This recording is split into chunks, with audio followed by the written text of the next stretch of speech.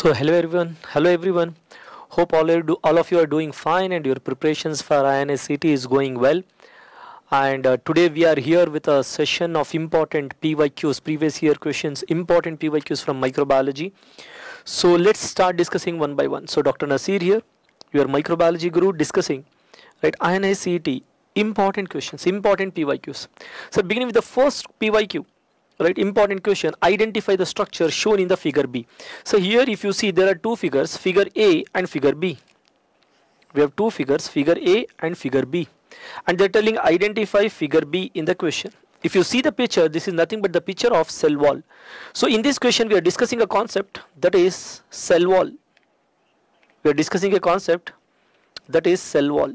Sir, cell wall is a very important concept, very important topic for INI CET. So where if you talk about the cell wall, you know that we have four types of microorganisms: bacteria, fungi, viruses and parasites. Among these four, cell wall is a structure which is present only in bacteria and fungi. Cell wall is not there in viruses and parasites. So viruses consist of outer layer, envelope or capsid. If you come to parasites, parasites consist of outer layer. Protozoa consists of cyst. In the cyst it consists of cyst wall. Right, so that's why, sir, cell wall is present only in bacteria and fungi. Now we have to identify that it is bacterial cell wall or fungal cell wall. That is the first thing. If you identify it as bacterial cell wall, then we have to identify, is it gram positive bacterial cell wall or gram negative bacterial cell wall or mycobacterial cell wall, because there is a difference in these three bacterial cell walls. Sir, there is a difference. So now if you talk about this, first thing, sir, how to differentiate bacterial cell wall and fungal cell wall? That's the first thing. Sir, if we see a layer, peptidoglycan layer, if we see a layer, peptidoglycan layer, then obviously it is bacterial cell wall. It may be gram positive, gram negative or mycobacterial. Bacterial cell wall means it will be having peptidoglycan layer. Fungal cell wall will be having chitin layer. Fungal cell wall will be having chitin layer. So if there is chitin layer, it is fungal cell wall. It is fungal cell wall. If it is peptidoglycan layer, it is bacterial cell wall. Now if you see the structure, sir, peptidoglycan layer is present. Peptidoglycan layer is present in both the cell walls, figure A and figure B. But if you see, there is a thick peptidoglycan cell wall in gram positive and there is a thin peptidoglycan layer in gram negative. That is the first important differentiating point. So peptidoglycan layer is thick in case of gram positive and it is very thin in gram negative, and it is thin even in mycobacterial cell wall. Now coming to the final identification point, sir, the final identification point is, sir, if you see along with the peptidoglycan layer, if you see teichoic acid, right, if you see teichoic acid, it is gram positive. If you see outer membrane, OM means outer membrane. Outer membrane consists of three things: lipid A, core and O antigen, that is LPS antigen. Outer membrane consists of three things: lipid A, core and O antigen. O antigen means LPS antigen. So if there is teichoic acid, it is gram positive cell wall. If there is outer membrane consisting of lipid A, core and lipopolysaccharide O antigen, then it is gram negative cell wall. Therefore the answer is gram negative cell wall, because it is having outer membrane which consists of lipid A, core and O antigen. Right, very simple. Sir, clear cut, easily we can identify gram positive cell wall, teichoic acid there, gram negative cell wall, outer membrane will be there. Mycobacterial cell wall, right, sir, mycobacterial cell wall. Sir, mycobacterial cell wall consists of lipoarabinomannan, shortly, sweetly we call it as LAM, lipoarabinomannan, and mycolic acid. So lipoarabinomannan and mycolic acid will be there in mycobacterial cell wall. Teichoic acid will be there in gram positive cell wall. Outer membrane will be there in gram negative cell wall, and chitin will be there in fungal cell wall. So this is how we identify the cell walls of bacteria and fungi. Very important question for INI CET. So not only I am discussing the question, I am discussing the entire topic, cell wall, how to identify the cell wall of gram positive, gram negative, mycobacter and also fungal cell wall. Sir, once we are done with the first topic, cell wall, moving on to the second topic. Sir, second topic is based on motility. Second topic is based on motility of the organisms. Read the question. A truck driver presented with painless genital ulcer on penis and enlarged lymph nodes. The motility of the organism responsible for this condition is demonstrated by So ultimately, what is the topic? The topic is motility. They are asking how are you going to demonstrate the motility of the organisms. So to demonstrate the motility, first we have to see the organism. To see the organism, we require microscope. Because microorganisms are unicellular, they are not visible to our naked eye. We need the magnifying instrument, and that magnifying instrument what we use is microscope. So the most commonly used microscope is light microscope, which is also known as bright field microscope. The most commonly used microscope is light microscope, which is also known as bright field microscope. Sir, can we see all organisms under bright field microscope without staining? Because sir, to see the motility of the organisms, first thing what you should remember is we should not stain. If you stain, organisms will get killed. Killed organisms, they can't move. Therefore, to see the motility, first thing is we should not stain the organisms. Without staining, can we see all the organisms by the most commonly used microscope, that is light microscope or bright field microscope? Answer is yes. We can see all organisms motility by bright field microscope, because we can see all organisms under bright field microscope without staining, except thin organisms. So thin organisms can't be seen under bright field microscope without staining. With staining we can see, but to see the motility we should not stain. Without staining we can't see the thin organisms. When you can't see the thin organisms, you can't see the motility of the thin organisms. So that's why we go for dark field microscope. Dark field microscope is a microscope where you can see all organisms without staining. As you can see all organisms without staining, you can see the motility of all organisms, including thin organisms. If you want to see the motility of thin organisms motility, sir, we require dark field microscope. That is not possible by bright field microscope. Sir, which are the thin bacteria? Sir, thin bacteria is only one, sir, spirochete. Spirochete are the only thin bacteria. There are no other thin bacteria. And you know that spirochete is not the name of the bacteria. Sir, spirochete are the group of bacteria which are spiral in shape. Spiral in shape. Sir, like this, the bacteria which are spiral in shape like this, those are known as spirochete. Sir, how many bacteria are spiral in shape? Sir, we have 3 bacteria which are spiral in shape: Treponema, Borrelia and Leptospira. Treponema, Borrelia and Leptospira. These are the only 3 bacteria which are spiral in shape. Therefore, these 3 bacteria together known as spirochete. And what is the speciality of spirochete? Sir, these are the thin organisms. These are the only thin organisms, and their motility can't be seen under bright field microscope. We require dark field microscope. Whereas all other bacteria, as they are not thin, they can be seen under light microscope, that is bright field microscope, and you can see their motility. Right? So this is the first thing what we need to know in the topic motility. Right, we require dark field microscope for thin organisms. Thin organisms are only spirochetes. We have Treponema, Borrelia and Leptospira. So now the question, what we have to see is that clinical presentation, what examiner is talking, whether he is talking about the thin organism or other organisms. If the examiner is talking about thin organism, answer is dark field microscope. If the examiner is talking about other organisms, answer is light field microscope. So a driver presented with painless genital ulcer on penis. Sir, the examiner is talking about a disease, syphilis.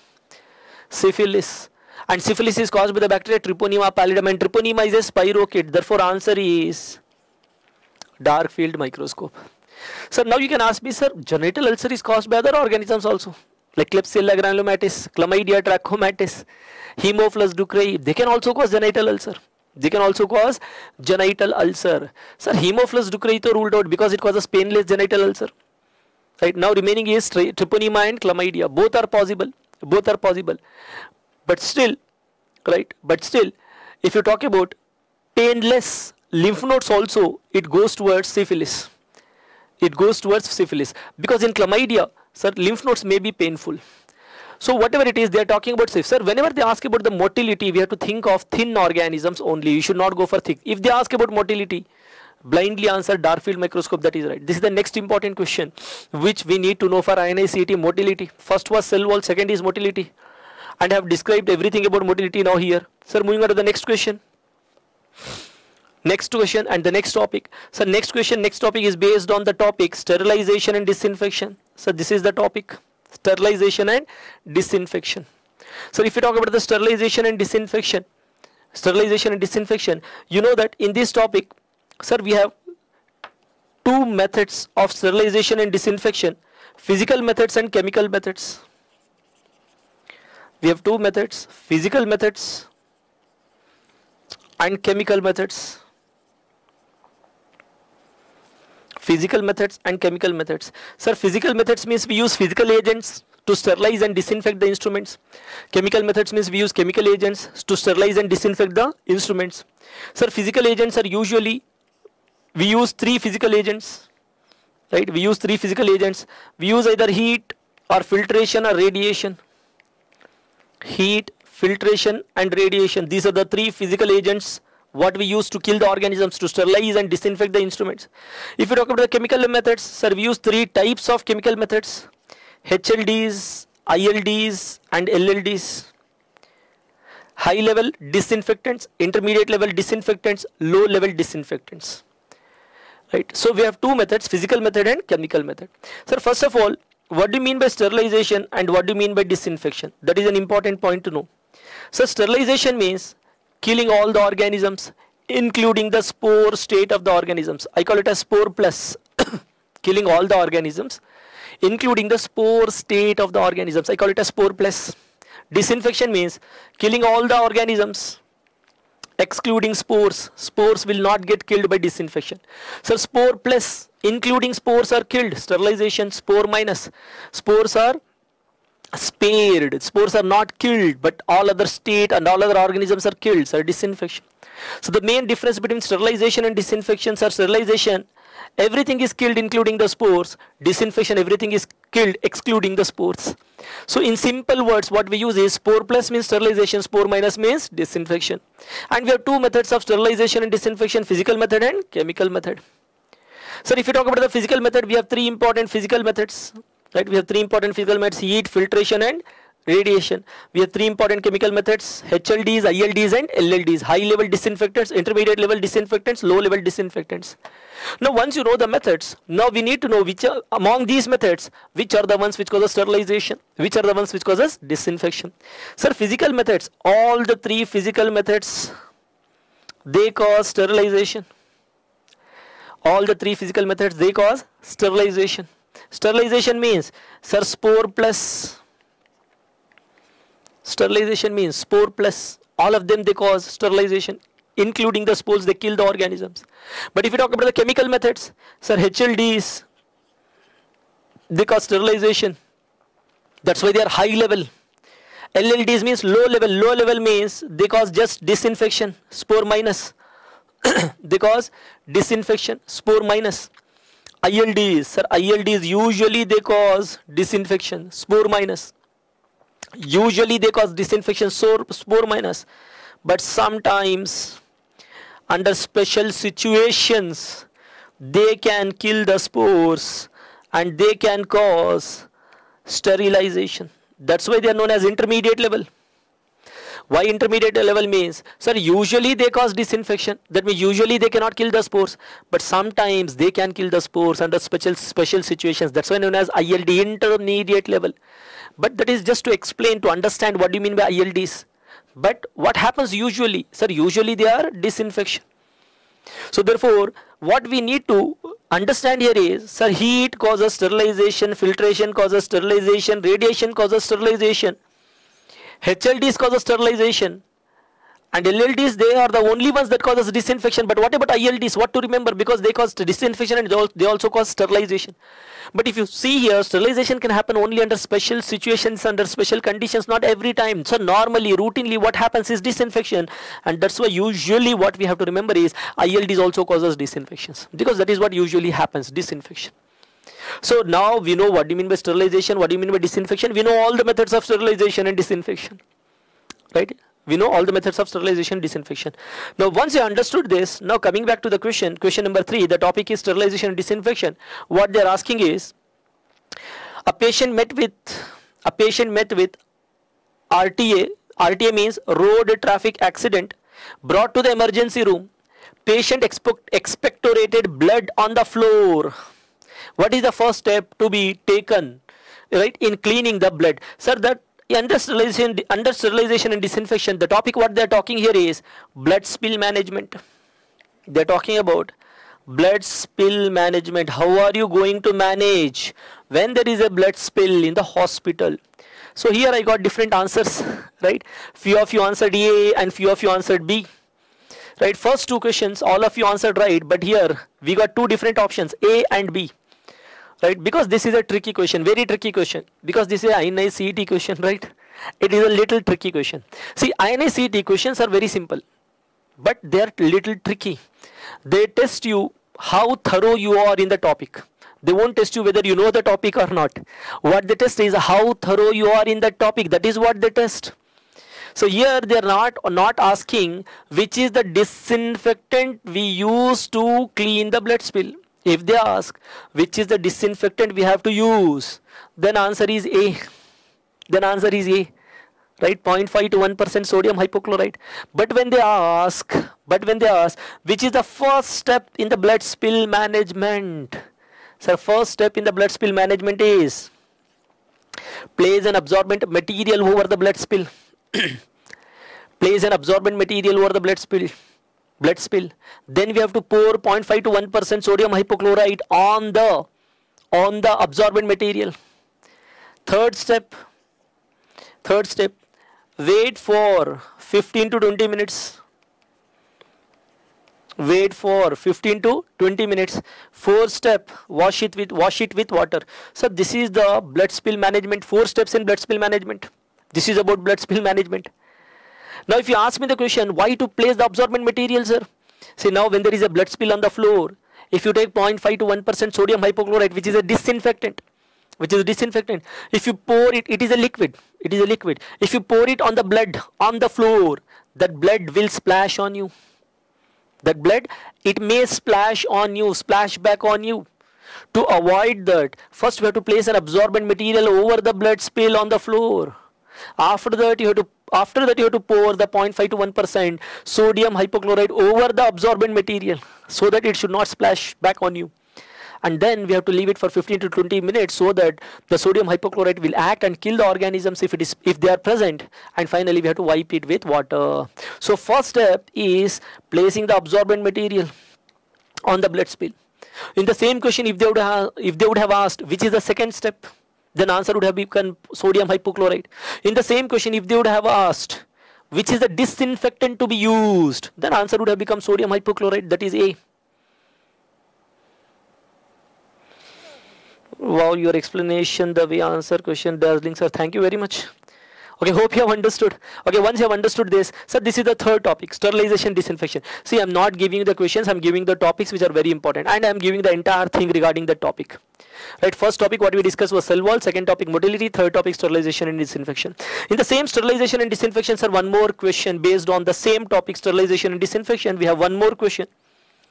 A patient suffering from severe gastritis has undergone upper GI endoscopy. What is the best disinfectant used to sterilize the endoscope? This is the question, guys, waiting for your answer.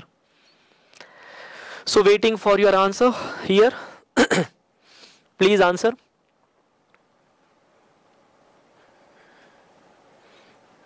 Waiting for your answer here. Okay, Vaishnavi answered D.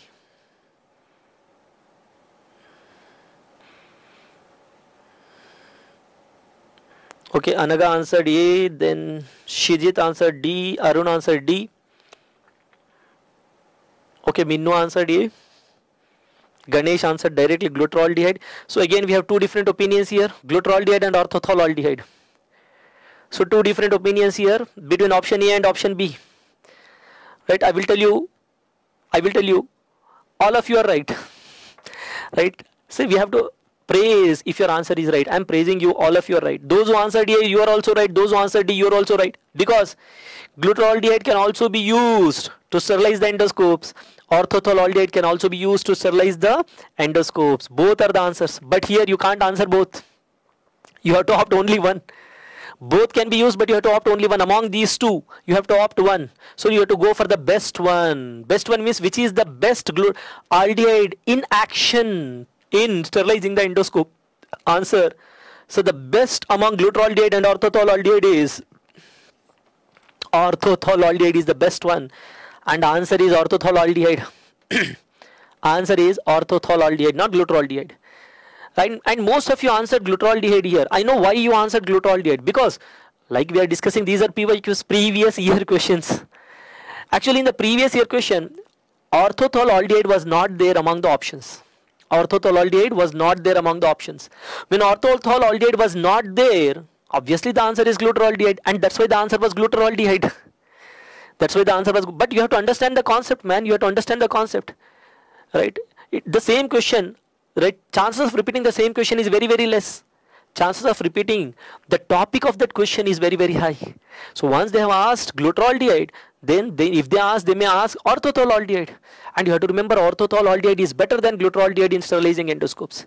So glutaraldehyde can be the answer only if there is no orthothololdehyde among the options. If there is orthothololdehyde, always orthothololdehyde is better than glutaraldehyde. That's why the answer is D. So next, in the same topic, sterilization and disinfection. In the same topic, sterilization and disinfection, the next subtopic is tests for disinfectants. Tests for disinfectants. This is the topic. Which are the tests we use to test the disinfectants? Which are the tests we use to test the disinfectants? Sir, why to test the disinfectants? Man, everything you have to test. You are using what is that? In the previous question, you saw blood spill management. You are using sodium hypochlorite and pouring on the blood, and you are cleaning it, and you are telling organisms are killed. Who knows organisms killed or not? You should keep on testing the disinfectants intermittently, whether they are working properly or not. And which are the tests we use to test the disinfectants? We have 4 tests to use. We use to test the disinfectants, and those 4 tests are the 4 options given here. Those 4 tests are the 4 options given here. Right? Sir, Riedel-Walker test, Chick-Martin test, Kelsey-Sykes test, Morris-Inoue test. These are the, sir, we have 4 tests to test the disinfectants. We have 4 tests to test the disinfectants. But what do we test in these 4 tests? Sir, Riedel-Walker test, we test the efficacy of the disinfectant. Efficacy means how efficient the disinfectant is in killing the organisms. Efficacy. Chick-Martin test also, we test the efficacy of the disinfectant. Kelsey-Sykes test, we won't test the efficacy, we test the capacity of the disinfectant. We test the capacity, right? Capacity means what, sir? Capacity of the disinfectant to retain its efficacy even after repeated use. If you use disinfectants repeatedly, they may lose their efficacy. Now on repeated use, whether they are losing their efficacy or not, that capacity is tested by Kelsey-Sykes test. Sir, Morris-Inoue test, we test the contamination of the disinfectants. Morris-Inoue test, we test the contamination of the disinfectants. Therefore, the question what they are asking here is contamination. Contamination of the disinfectant tested by Morris-Inoue test. The answer is Morris-Inoue test. In the same question, if they ask efficacy, then the answer is either Riedel-Walker or Chick-Martin test. But both are the answers if they ask efficacy. Both are the answers if they ask efficacy. Right? But which one to opt among these two? When they ask efficacy, if both are there among the options, Riedel-Walker and Chick-Martin test. Always remember, Chick-Martin is better than Riedel-Walker. Chick-Martin is better than Riedel-Walker in testing the efficacy. Right? Sir, now to okay first, sir, but after some time I will get confused. Riedel-Walker, Chick-Martin, which was better? So that's why I always tell students, remember, alphabetical order. Alphabetical order. You know that in the alphabetical order, C comes first, R comes next. The first comes is better than the next one. Therefore, Chick-Martin is better than Riedel-Walker. Right? You will not forget. Chick-Martin test is the better compared to Riedel-Walker because C comes first in the alphabetical order compared to R. If they ask efficacy, go for Chick-Martin. If Chick-Martin is not there, then you have to go for Riedel-Walker. If they are capacity, then answer is Kelsey-Sykes test. If there's contamination, the answer is Morris-Inoue test. Right? Once you have understood this, moving to the next topic. Sir, in the same topic, sterilization and disinfection. Sterilization, disinfection. The subtopic. The subtopic. What is the subtopic? The subtopic is Spaulding's classification of medical devices. This is a subtopic. Spalding's classification of medical devices. Sir, first of all, Spalding. What do you mean by Spalding, sir? Spalding is the name of the scientist who classified the medical devices. Sir, what are medical devices? The devices used in the hospital, medicine field, medical field. All the devices used in the hospital, medical field are medical devices. Spalding is a scientist who classified the medical devices, into critical, semi-critical and non-critical. Right? Spalding classified the medical devices into critical medical devices, semi-critical medical devices, and non-critical medical devices. Non-critical medical devices. Fine. Sir, based on what? Based on what he classified the medical devices into critical, semi-critical and non-critical? Sir, based on whether the medical devices are penetrating the mucous membrane or not. Penetrating mucous membrane or not. If they penetrate mucous membrane, they enter into sterile site. The instruments which are penetrating the mucous membrane, entering into the sterile site. Spalding said these are critical devices because they are entering into sterile site. The instruments which come in contact with the mucous membrane,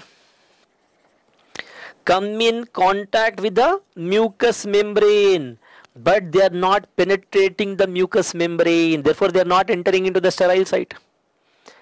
Right? Spalding called these devices as semi-critical. Semi-critical. Now, if you come to non-critical, sir, the devices which come in contact with the intact skin. Forget about mucous membrane. They are coming in contact with the intact skin. Spalding called it as non-critical. They are not critical. They are just coming in contact with the skin. Right, sir. There are many examples. If you talk about the medical devices penetrating the mucous membrane, entering into the sterile site, sir, surgical instruments. There are many examples. Surgical instruments are the best examples. Even IV cannula, they penetrate and enter the blood. Blood is the sterile site. Semi-critical, which come in contact with the mucous membrane, but they will not penetrate the mucous membrane. Answers are endoscopes. There are many examples. Important example is endoscope. They come in contact with the mucous membrane, but they will not penetrate the mucous membrane. Endoscopes. So the instruments which come in contact with the skin, sir, stethoscope. Right, stethoscope. There are many other, like BP apparatus you take. Right, BP apparatus, ECG leads, anything which come in contact with the skin. Sir, Spalding called it as non-critical. Hope you have understood.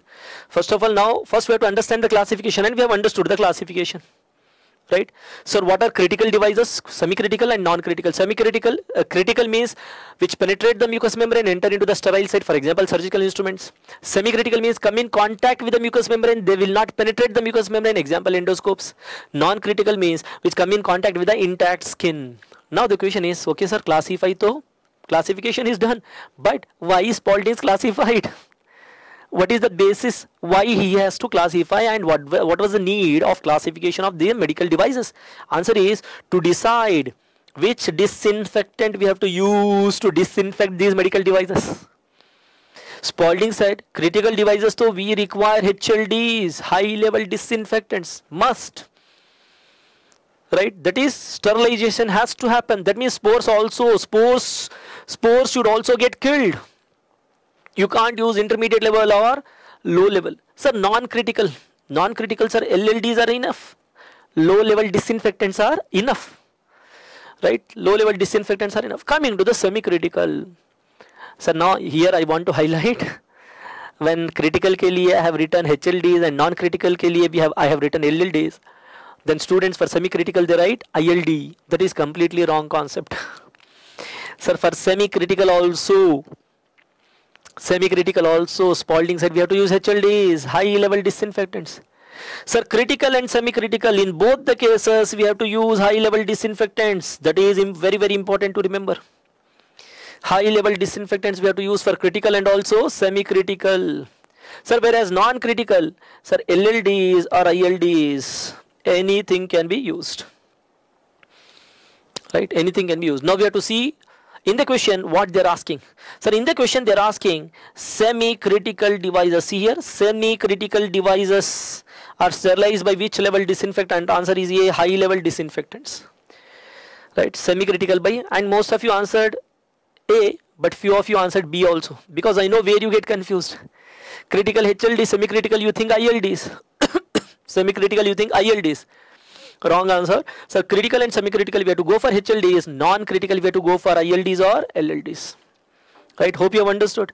So this is the overall concept of Spalding's classification. This is complete concept of sterilization and disinfection. Sir, moving on to the next concept. So next concept, which is very important in case of INI CET, is, sir, biosafety levels, and one more, bioterrorism agents. Sir, very important. So first we'll talk about the biosafety levels. So now this is a concept, that is the concept what we are discussing now here is, sir, biosafety levels. Sir, biosafety level means what? Sir, biosafety level means what? Sir, bio means life. Life means what? Sir, in microbiology, life means microorganisms. है ना? Safety from microorganisms. Sir, when being microbiologists, sir, when we handle microorganisms, we are at risk. We are getting exposed to the microorganisms. We may get infected accidentally while handling the microorganisms. That's why we have to follow safety measures, and we have to follow safety levels. And we have 4 biosafety levels. Biosafety level 1, 2, 3, 4. Sir, biosafety level 1 is used for non-pathogenic organisms. If we are handling non-pathogenic organisms, we go for biosafety level 1, right? And if you are handling pathogenic organisms, we have to go for 2, 3 and 4. We have to go for 2, 3 and 4. In biosafety level 2, we go for pathogenic organisms which causes mild to moderate disease. And you know, most of the organisms they called mild to moderate disease. Most of the organisms they cause mild to moderate diseases. So the ones which cause a severe disease, we handle in biosafety level 3. Ones which cause a severe diseases associated with high mortality. Associated with high mortality. Mortality means, you know that in simple words, death rate, high death rate. Sir, we handle in biosafety level 4. Sir, very simple. Sir, 4 biosafety levels. Right, non-pathogenic organisms, biosafety level 1 is enough. Mild to moderate disease causing organisms, we require biosafety level 2. Severe disease causing organisms, we require biosafety level 3. Severe disease causing organisms associated with high mortality, we require biosafety level 4. Very simple. Okay, now. Sir, most of the organisms, they cause mild to moderate disease. Therefore, most of the organisms we handle at biosafety level 2. And biosafety level 2 is available in each and every lab and in each and every hospital. It should be there, it will be there. Otherwise, how can you perform the tests? How can you culture the organisms? You can't perform. Sir, we can't perform any test without biosafety level 2. We have to perform all the tests under biosafety level 2 because we have to handle organisms under biosafety level 2. Obviously, few tests are accepted to be performed without biosafety level 2, but most of the tests we require biosafety level 2, and biosafety level 2 will be there, it should be there everywhere in each and every lab, in each and every hospital, and it is not that costlier also. But if you talk about the biosafety level 3 and biosafety level 4, sir, they are costlier, they require a complete separate setup, you can't place it inside a lab. Sir, biosafety level 3 is a complete different setup, right? Entry is different, exit is different, inner 3 to 4 chambers should be there. Sir, it is a biosafety level 3 and biosafety level 4. They are very big setup. They require very large space and they are very costlier and they are rarely used. They are rarely used. Usually most of the diseases are mild to moderate and we handle under biosafety level 2. Okay? Once you have understood this, now which are the most common organisms we handle under, sir, like I said, most of the organisms we handle under biosafety level 2. But still, sir, examples. Sir, examples means there are many organisms, no, but important examples, what we need to know in the exam, for the purpose of examination. In the examination, if they ask biosafety level 2, what are the organisms they ask? Sir, important organisms, what they ask? Sir, Vibrio and Salmonella. Vibrio and Salmonella. Vibrio and Salmonella. Rickettsia and Chlamydia. Rickettsia and Chlamydia.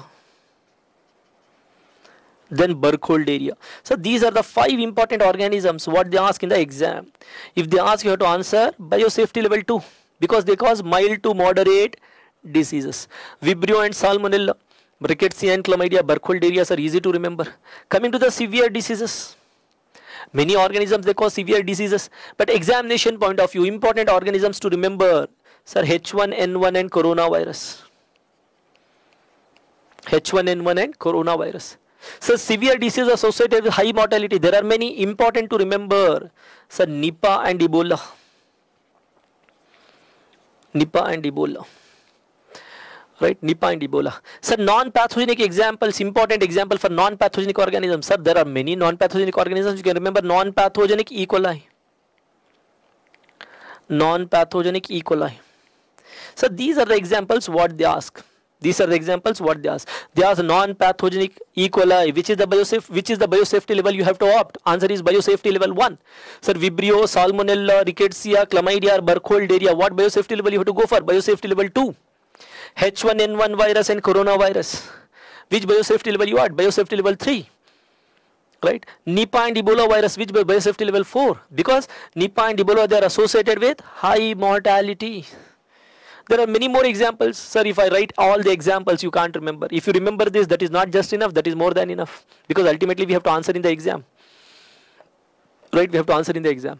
Sir, once you have understood this, now coming to one important point. What is that? Sir, we see many H1N1 cases. We see many coronavirus cases.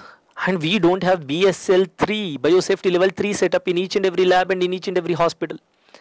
Biosafety level 3 is very, very rarely present in high institutes, in high level national institutes like that, in those types of institutes where national level institutes, then tertiary level care giving institutes, in those kind of institutes we see biosafety level 3, but not in each and every institute. And as biosafety level 3 is not widely present because of its cost, space and many things involved. Right? Now what we do is, for the H1 and coronaviruses, means the organisms which require biosafety level 3, what we do is, severe disease causing organisms. As we don't have biosafety level 2, what we do is, so non-culture methods and culture methods. Non-culture methods and culture methods of the organisms that causes severe diseases that require biosafety level 2, which is not present everywhere. That's why what we do is, so non-culture methods of those organisms that cause severe diseases, we go for biosafety level 2. Biosafety level 2. So we can handle severe disease causing organisms, for example like H1N1 and coronavirus, we can handle under biosafety level 2 if the method is non-culture method. Non-culture method means other than culture microscopy, molecular methods like PCR, immunological methods like ELISA, rapid test.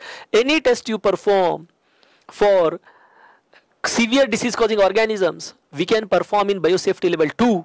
But if you want to perform culture methods, we have to go for biosafety level 3. Because culture means we are growing the live organisms.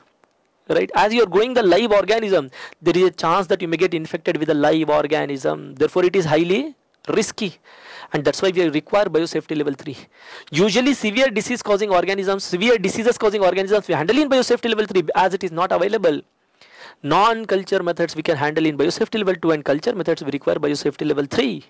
So this is the concept. Sir, why are you explaining this concept? Because very important for INI CET. If they ask coronavirus, what biosafety level you follow, right? Then you have to see the method. What the examiner is asking is non-culture or culture method. If the examiner is asking, mentioning in the question, culture of coronavirus, what biosafety level? Then answer is biosafety level 3. If the examiner has not mentioned culture, if not mentioned culture means it is PCR or ELISA, rapid test, any other test other than culture, sir, biosafety level 2. This is the important point what you need to remember. Hope you have understood, hope you have got the concept. If you have not got the concept, please, because this thing everywhere you will get. But this part, it is difficult to get everywhere. And this part is important, and this is what they ask in the exam. Right? This is what they ask. Severe diseases causing organisms, non-culture methods, we go for biosafety level 2. And culture methods, we go for biosafety level 3 because biosafety level 3 is not widely available. And culture methods, we can't take the risk, we have to go for biosafety level 3. If it is not there, go for non-culture methods, use biosafety level 2 and identify the organisms. But severe diseases associated with high mortality, sir, we require biosafety level 4. Anyways, this is the topic of biosafety level. Sir, moving on to the next topic. So Harsh Shubhankar, sir, I would like to attend your classes even after I get a seat. After once you get a seat, concentrate in your field, do something great. Okay, now answer is. Okay, now answer. Yeah, answer. SARS-CoV-2 is classified under which biosafety level? SARS-CoV-2 is classified under which biosafety level? Sir, once they ask this, SARS-CoV-2 is classified under which biosafety level? Yes, the answer is biosafety level 3 here. Biosafety level 3. Sir, they are not mentioning culture or non-culture method. They are asking SARS, coronavirus classified under which biosafety level? Answer is biosafety level 3. If they ask culture methods, biosafety level 3. Non-culture methods, biosafety level 2. If they just ask coronavirus comes under which biosafety level? Answer is biosafety level 3. Answer is biosafety. Coronavirus comes under, see, I have written under biosafety level 3. Forget about this culture and non-culture method. Forget about this culture and non-culture method. If they, with this explanation, if they ask, then obviously, sir, it comes under biosafety. Sir, coronavirus comes under biosafety level 3 only. Coronavirus comes under biosafety because it was a severe disease. If they ask diagnostic methods of coronavirus comes under which biosafety level? Diagnostic methods. Non-cultural diagnostic methods, biosafety level 2. Cultural diagnostic methods, biosafety level 3. But if they just ask organism, coronavirus comes under which biosafety level? Answer is biosafety level 3. Hope there is no confusion. Sir, moving on to the next topic. The next topic, like I said, bioterrorism agent. The next topic is bioterrorism agents. This is the next topic. Sir, if you talk about the bioterrorism, first of all, sir, what do you mean by bioterrorism? Like I said, bio means organisms, microorganisms. Terrorism is a war by using microorganisms. Sir, right? Earlier we saw that two countries or two places, if they want to fight, they fight by using the swords. Swords. Horse ride and sword fight. After that came pistols and then so many gun machines and all of that, bombs. Right now the upcoming fights, if happen by chance, if a war happen between the countries, they release microorganisms right between the countries so that people should get infected and they die. Ultimately the main aim of the war is to kill the people. They use microorganisms to kill the people, and this is what is known as bioterrorism. And they use the organisms which can easily spread, which can cause severe disease, usually which do not have treatment, usually which do not have vaccine, because ultimately their aim is to kill the people. And the agents which are used in the bioterrorism agent, in the bioterrorism, the agents which are used in the bioterrorism, sir, they are classified into 3 categories. Category A, bioterrorism agents, category B, bioterrorism agents, and category C, bioterrorism agents. A, B, C, bioterrorism agents. Now, category A bioterrorism agents, what they cause is the ones which causes severe disease, the ones which causes severe disease and which can easily spread. The organisms causing severe disease which can easily spread, these type of organisms, they comes under category A. The ones which causes moderate disease, the ones which causes moderate disease and having moderate spread, they comes under category B, bioterrorism agents. Category C, sir, category C, they are somewhat similar to category A, bioterrorism agents. Category C, they are somewhat similar to category A. Sir, category A, which causes severe disease and the organisms causing severe disease and easily spreads, they comes under category A. If you talk about the category C, the ones which causes severe diseases and which are emerging diseases. Not only the organisms causing severe diseases, the organisms which causes severe diseases which are emerging diseases. Sir, what do you mean by emerging diseases? The diseases which keep on spreading and increasing in number at a very high rate. For example, right, we saw coronavirus pandemic, emerging disease. Before that we saw Nipah in Kerala, sir, emerging disease. Ebola, not in India, outside the world, emerging disease. H1N1 few years back, emerging disease. So the diseases which occur and they occur in very high number and they spread very fast and they occur in very high number, these are emerging diseases. These are, for example, dengue is not emerging disease because it is there since long, it is occurring at the almost same level every year. Chikungunya is not emerging disease, right? Emerging disease. Earlier it was there, then it was not there, now again it is occurring, re-emerging disease. So the diseases which occur in very high number, these are emerging diseases which can easily spread and easy to produce. Sir, what do you mean by easy to produce? Organisms which can be easily produced means easily manufactured. Manufacture, sir, how can we manufacture the organisms? So better terminology is the organisms which can be easily bioengineered. The organisms can easily bioengineered. Easily modify, we can easily modify the genetic structure of the organisms. So these are the organisms which comes under category C of bioterrorism agents. Right? Now if you talk about the bioterrorism agents, they are classified into three categories, A, B, C.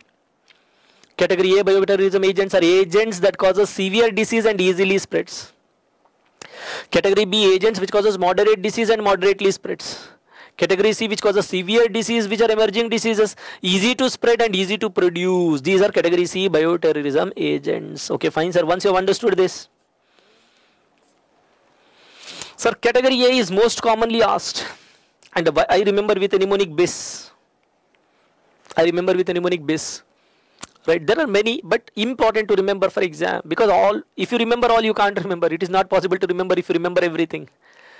Right? The basic rule is remember the important things. Because that is possible to remember. And we have to do whatever is possible, not the impossible things. So anyways, coming to the category A agents, I remember BYS, BIS. Right? B for Bacillus anthracis, which causes a disease anthrax. S for Yersinia, Y for Yersinia pestis, which causes a disease plague. And S for smallpox virus, right, which causes a disease smallpox. These are the three important bioterrorism agents which comes under category A. Sir, category B, moderate disease, moderate spreads or moderate disease causing organisms. Sir, Vibrio and Salmonella, Rickettsia and Chlamydia. Vibrio and Salmonella, sir, Rickettsia and Chlamydia and Burkholderia. So there are many important to remember, right, which comes under category B. Sir, category C. Sir, category C, sir, severe disease, emerging disease, easy to spread, easy to bioengineer, sir, H1N1 and coronavirus. H1N1 and coronavirus. Sir, Nipah and Ebola virus. Sir, Nipah and Ebola virus. These are the important examples to remember. If they ask, in the examination, if they ask, 99% chances they ask only one among these organisms. Only one among these organisms. Sir, entire concept of bioterrorism agents. Now, if you see the question, in the question what they are asking, smallpox is classified under which category? Sir, smallpox comes under category A. Therefore, answer is A. Category A. Right? So, three very, very important questions for INI CET we have discussed here. All are important, no doubt in that, but three very, very important. Sir, one is Spalding's classification. Spalding's classification. Second is biosafety level. Biosafety level. And third is bioterrorism agents. Sir, why are you telling these are three very, very important? See, other things, whatever I have discussed, you may get clear concept in many places, but these three things, very difficult to get the clear concept. What is Spalding's classification? Right? What do you mean by critical, semi-critical devices? What do you mean by what is that? What do you mean by biosafety levels? What is the difference between biosafety levels? And which organisms comes under which biosafety levels? Right? What do you mean by bioterrorism agents? What are the three types? Which three types? These three types are based on what? What type of organism comes under A, B, C? How many organisms? How many to remember? How many organisms you have to remember? Sir, all these are very difficult. You won't get everywhere. You won't get everywhere. So with that, moving on to the next topic. So the next topic is moving on to the immunology. Sir, so far whatever we discussed from general microbiology, which is a very, very important for INI CET, and all the important. I'm not included everything. Like I said, we are discussing PYQs, previous year questions. That too important. Obviously, I'm not telling these are the only important things, but these are must read and go topics. So with that, coming to the immunology. In immunology, very important topic is immunity. Immunity. The first topic, immunity, is very important. If you see this question, a person bitten by a mite developed rickettsial infection. Which type of immune response is the major immune response mounted in this case? That's the question. That's the question. Now, if you see, sir, immunity, if you see the immunity, let's talk about the immunity here itself. Here the topic is immunity. The topic is immunity. Sir, immunity, you know that immunity is nothing but defense system of our body to fight against the organisms. Defense system of our body to fight against the organisms. To fight against the organisms. Alright, to fight against the organisms. And you know that we have two types of immunity. We have two types of immunity. Sir, innate immunity and acquired immunity. Innate immunity and acquired immunity. Innate immunity and acquired immunity. Sir, innate immunity is the minor immunity, and acquired immunity is the major immunity. Acquired immunity is the major immunity. Sir, T cells, B cells, antibodies, they are involved in acquired immunity. They are not involved in innate immunity. And innate immunity is present since birth. It is present since birth. And that's why it will act in 3 to 4 hours. That's why it will act in 3 to 4 hours. Acquired immunity is acquired after the entry of organism. It is acquired after the entry of organism. That's why it requires 5 to 7 days to act. So there are many important differences between innate and acquired immunity. But what is needed for entrance examination to answer innate and acquired immunity? These are the important differences what we need to know. Sir, innate immunity is a minor immunity, acquired immunity is a major immunity. There is no involvement of T cell, B cell and antibodies. In innate immunity, T cell, B cells, antibodies are involved only in acquired immunity. Sir, innate immunity is present since birth. That's why it will act very fast. It will act in 3 to 4 hours.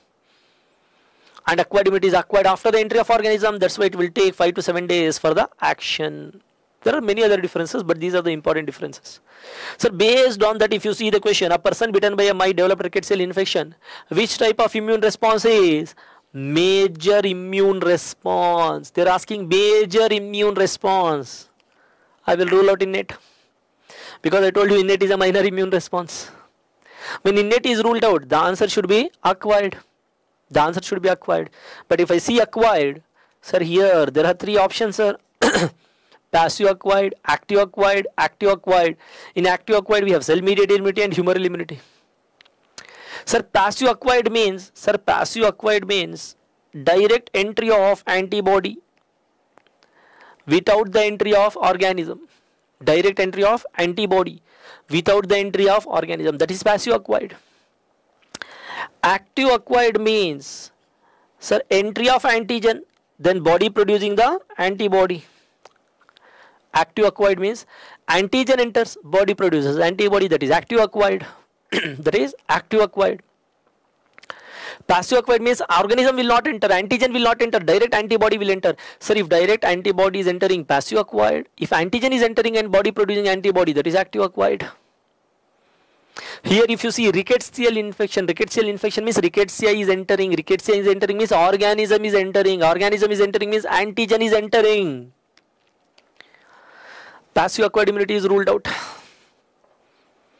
Passive acquired immunity is ruled out because organism is entering. Organism contains antigens, and once organism enters, our body produces antibodies. Therefore, infection is active acquired immunity. Infection is active acquired immunity. Innate is ruled out because the question mentions major, because innate is minor. Passive acquired immunity is ruled out because organism is entering, not antibody. If antibody would have entered, then it is passive. Organism entering. The question is cell mediated or humoral. Cell mediated or humoral. Sir, for that we need to understand one thing. What is that? Sir, acquired immunity may we have cell mediated and humoral immunity. Humoral means antibody mediated immunity, right? Humoral immunity is also known as AMI, antibody mediated immunity. Sir, cell mediated immunity act against intracellular organisms. Cell mediated immunity act against intracellular organisms, and humoral immunity act against extracellular organisms. It act against extracellular organisms. Right. So now we have to see whether rickettsia is intracellular or extracellular. If rickettsia is intracellular, answer is cell mediated. If it is extracellular, answer is humoral. So rickettsia is an intracellular organism. That's why the answer is option C. Acquired immunity CMI, cell mediated, because rickettsia is an intracellular organism. So this is the answer to this question. Coming to the concept, very important concept in INI CET. What is that?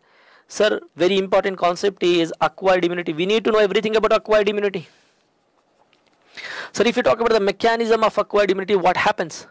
Sir, once the organism enters, I told you organism consists of antigens, and there are many antigens. These all orange color ones are antigens. This organism is taken by antigen presenting cells.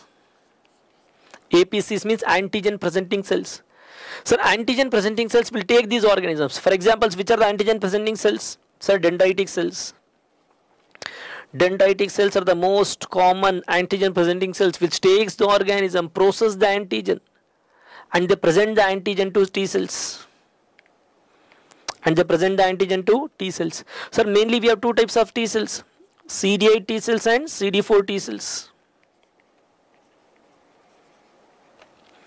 Sir, mainly we have two types of T cells, CD8 and CD4 T cells. Right, and these T cells, they have T cell receptor. They have T cell receptor. TCR means T cell receptor. So antigen presenting cells, they take the antigen from the organism and they present the antigen to T cells. That's why they are known as antigen presenting cells, because they are presenting the antigen. To whom they present? They present the antigen to T cells, from whom they will take the antigen? From the organisms.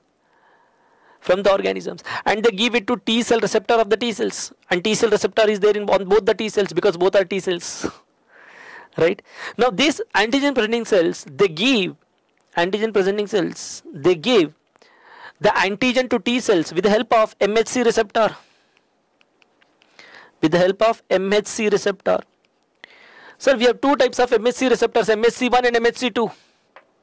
MHC1 and MHC2. And remember this point, which is very, very important. What is that? Sir, MHC1 receptor always gives antigen to T cell receptor of CD8 T cell, never to CD4. And MHC2 receptor always give the antigen to T cell receptor of CD4 T cell, never to CD8. This is what is known as MHC restriction. What is MHC restriction? MHC1 receptor give antigen only to CD8 T cell. MHC2 receptor give antigen only to CD4 T cell. Now antigen is given. If antigen is given, right, T cells will get activated or not? Answer is no, T cells will not get activated. T cells to get activated, sir, there is one more receptor which should get activated. What is that? Sir, antigen presenting cells, they are also having one more receptor, B7 receptor. Antigen presenting cells have one more receptor, B7 receptor, and T cells are having one more receptors, CD28 receptor. These are co-receptors. Sir, B7 has to bind to CD28.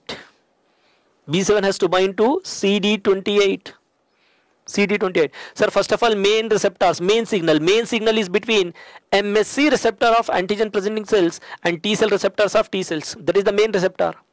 Co-receptor signal is B7 molecule of antigen presenting cells and CD28 of T cells. So two signals, major receptor signal, minor receptor signal. Major receptor signal and minor receptor signal. Sir, third signal, interleukins. Interleukin 1 is involved in activating CD4. Interleukin 2 is involved in activating CD8. So this topic is very important. Three signals activate the T cells. Which are the three signals which can activate the T cells? One is main signal, that is MSC receptor and T cell receptor.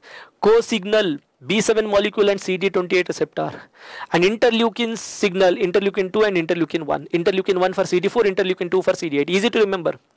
1 comes first, 2 comes next, 4 comes first, 8 comes next.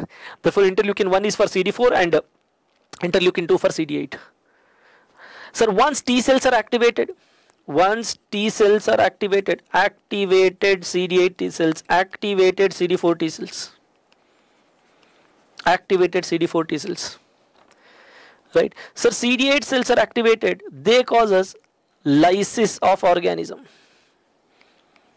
Because they are cytotoxic, they are toxic to the cells, they are toxic to the organisms, they lyse the organism. But CD4 cells, you know that they are not cytotoxic, they are helper T cells. So once CD4 cells are activated, they get converted into TH1 CD4 or TH2 CD4 cells. TH1 CD4 or TH2 CD4. Sir, for CD4 T cell to get converted into TH1 CD4, interleukin 12 is required. Remember, interleukin 12. For TH2 CD4, interleukin 4 and 5 are required. All these things are important. 3 signals to activate T cells, very important. And the cytokines involved in acquired immunity, very important. Which cytokines involved, which interleukins are involved, very, very important. Interleukin 12 converts CD4 to Th1 CD4. Interleukin 4 and 5 convert CD4 to Th2 CD4. And then this Th1 CD4 further produces interleukin 2, interferon gamma, and tumor necrosis factor alpha. And this Th2 CD4, right, it activates B cells. It activates B cells. When B cells are activated, they become plasma cells.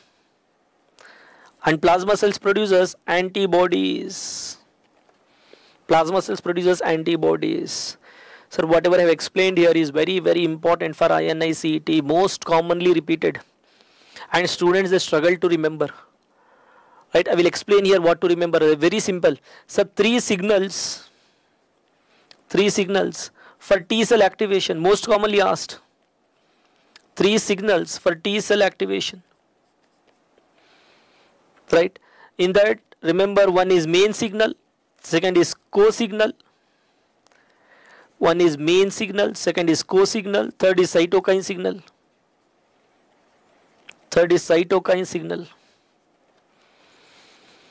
Sir, main signal is always between MHC receptor and T cell receptor.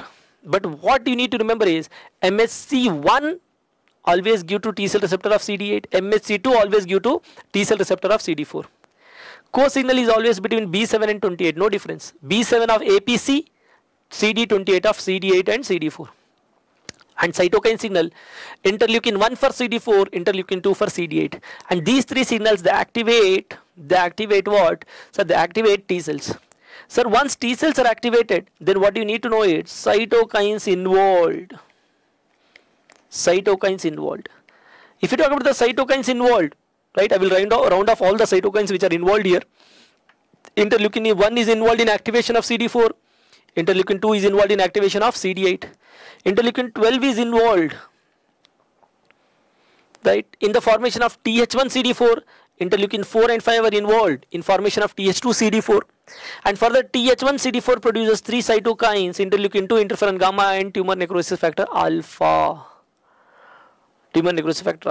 Sir, these things are very important. Hope you have understood. Again, nowhere the concept will be clear. I have cleared the concept here, and what to remember, that also I have told. Sir, one thing is 3 signals involved, next cytokines involved in acquired immunity, next how to opt between innate and acquired immunity, then cell mediated and humoral immunity, then active and passive acquired immunity. Sir, everything, entire concept of immunity here. So these are the things what they ask in the exam from immunity. Sir, once we are done with the immunity or immunology, so moving on to the next question. So next question from bacterial infections, right? Bacterial infections. See the question. A patient presented with complaints of breathlessness. Breathlessness, sir, breathlessness means lung is involved. Pneumonia. Breathlessness, at rest, cough, and right-sided chest pain since 15 days. She had completed successful ATT for 8 years. ATT means anti-tuberculosis treatment. Patient has taken anti-tuberculosis treatment 8 years ago. ATT has taken 8 years ago because patient had TB and patient completed entire course of anti-tubercular treatment 8 years ago and was again advised ATT for her current condition. For current condition, again they told start anti-tuberculosis drugs. They're telling after 8 years again you have got TB. Start again anti-tubercular drugs. On chest radiograph, there was a right-sided non-homogeneous opacity with air fluid levels and with left lung mid-zone infiltrates. Sputum examination showed the findings as given in the B. Sputum examination showed the findings as given in the figure B. So here we have 3 figures, A, B, C. See, this is A, this is B, this is C. If you see all the 3 figures, sir, first thing is, sir, this is acid fast staining. Acid fast staining. How many questions we are discussing? 20 questions. 20 questions. Sir, acid fast staining, which is also known as Zn staining. acid fast staining, which is also known as Zn staining, because pink color organisms against blue color background. Pink color organisms against blue color background. Sir, acid fast staining. Sir, in the acid fast staining, if you see the organisms, pink color, non-filamentous, like this. See, pink color, non-filamentous. Mycobacterium tuberculosis. Pink color organisms arranged in groups. See here, arranged in groups. Pink color organisms arranged in groups. Sir, Mycobacterium leprae. Arranged in groups, Mycobacterium leprae. We call it as globi, cigar bundle appearance. And pink color organisms, right, which are filamentous. See, long filamentous. Sir, nocardia. Right, very important. Sir, Mycobacterium tuberculosis, pink color, non-filamentous. Non-filamentous means they are not very long. If pink color filamentous, nocardia. Nocardia are pink color and filamentous. And pink color arranged in groups. Sir, Mycobacterium leprae. Mycobacterium leprae. Now they are telling, sir, sputum examination showed the findings as in the figure B. Figure B shows nocardia. The answer is nocardia. With that, the topic is acid fast organisms, acid fast bacteria. The topic is how to identify acid fast bacteria and acid fast staining. Right, very easy, sir. Pink color, non-filamentous Mycobacterium tuberculosis, pink color, arranged in groups, Mycobacterium leprae, sir, pink color, filamentous and nocardia. Answer is nocardia, done. Right, actinomyces is non-acid fast. Actinomyces is non-acid fast. You know how to identify Mycobacterium tuberculosis, leprae and nocardia. Actinomyces is non-acid fast. Only these are the acid fast bacteria. Sir, moving on to the next question. So the next question, a sex worker. Sir, sex worker means they are talking about sexually transmitted infection. Sir, here the topic is sexually transmitted infection. Sir, next topic what we are discussing, sexually transmitted infection. Developed a red beefy painless ulcer on the genital area. Sir, in the sexual transmitted infection we are talking about genital ulcerative disease. We are talking about genital ulcerative diseases. Right, genital ulcerative diseases, diseases associated with genital ulcers.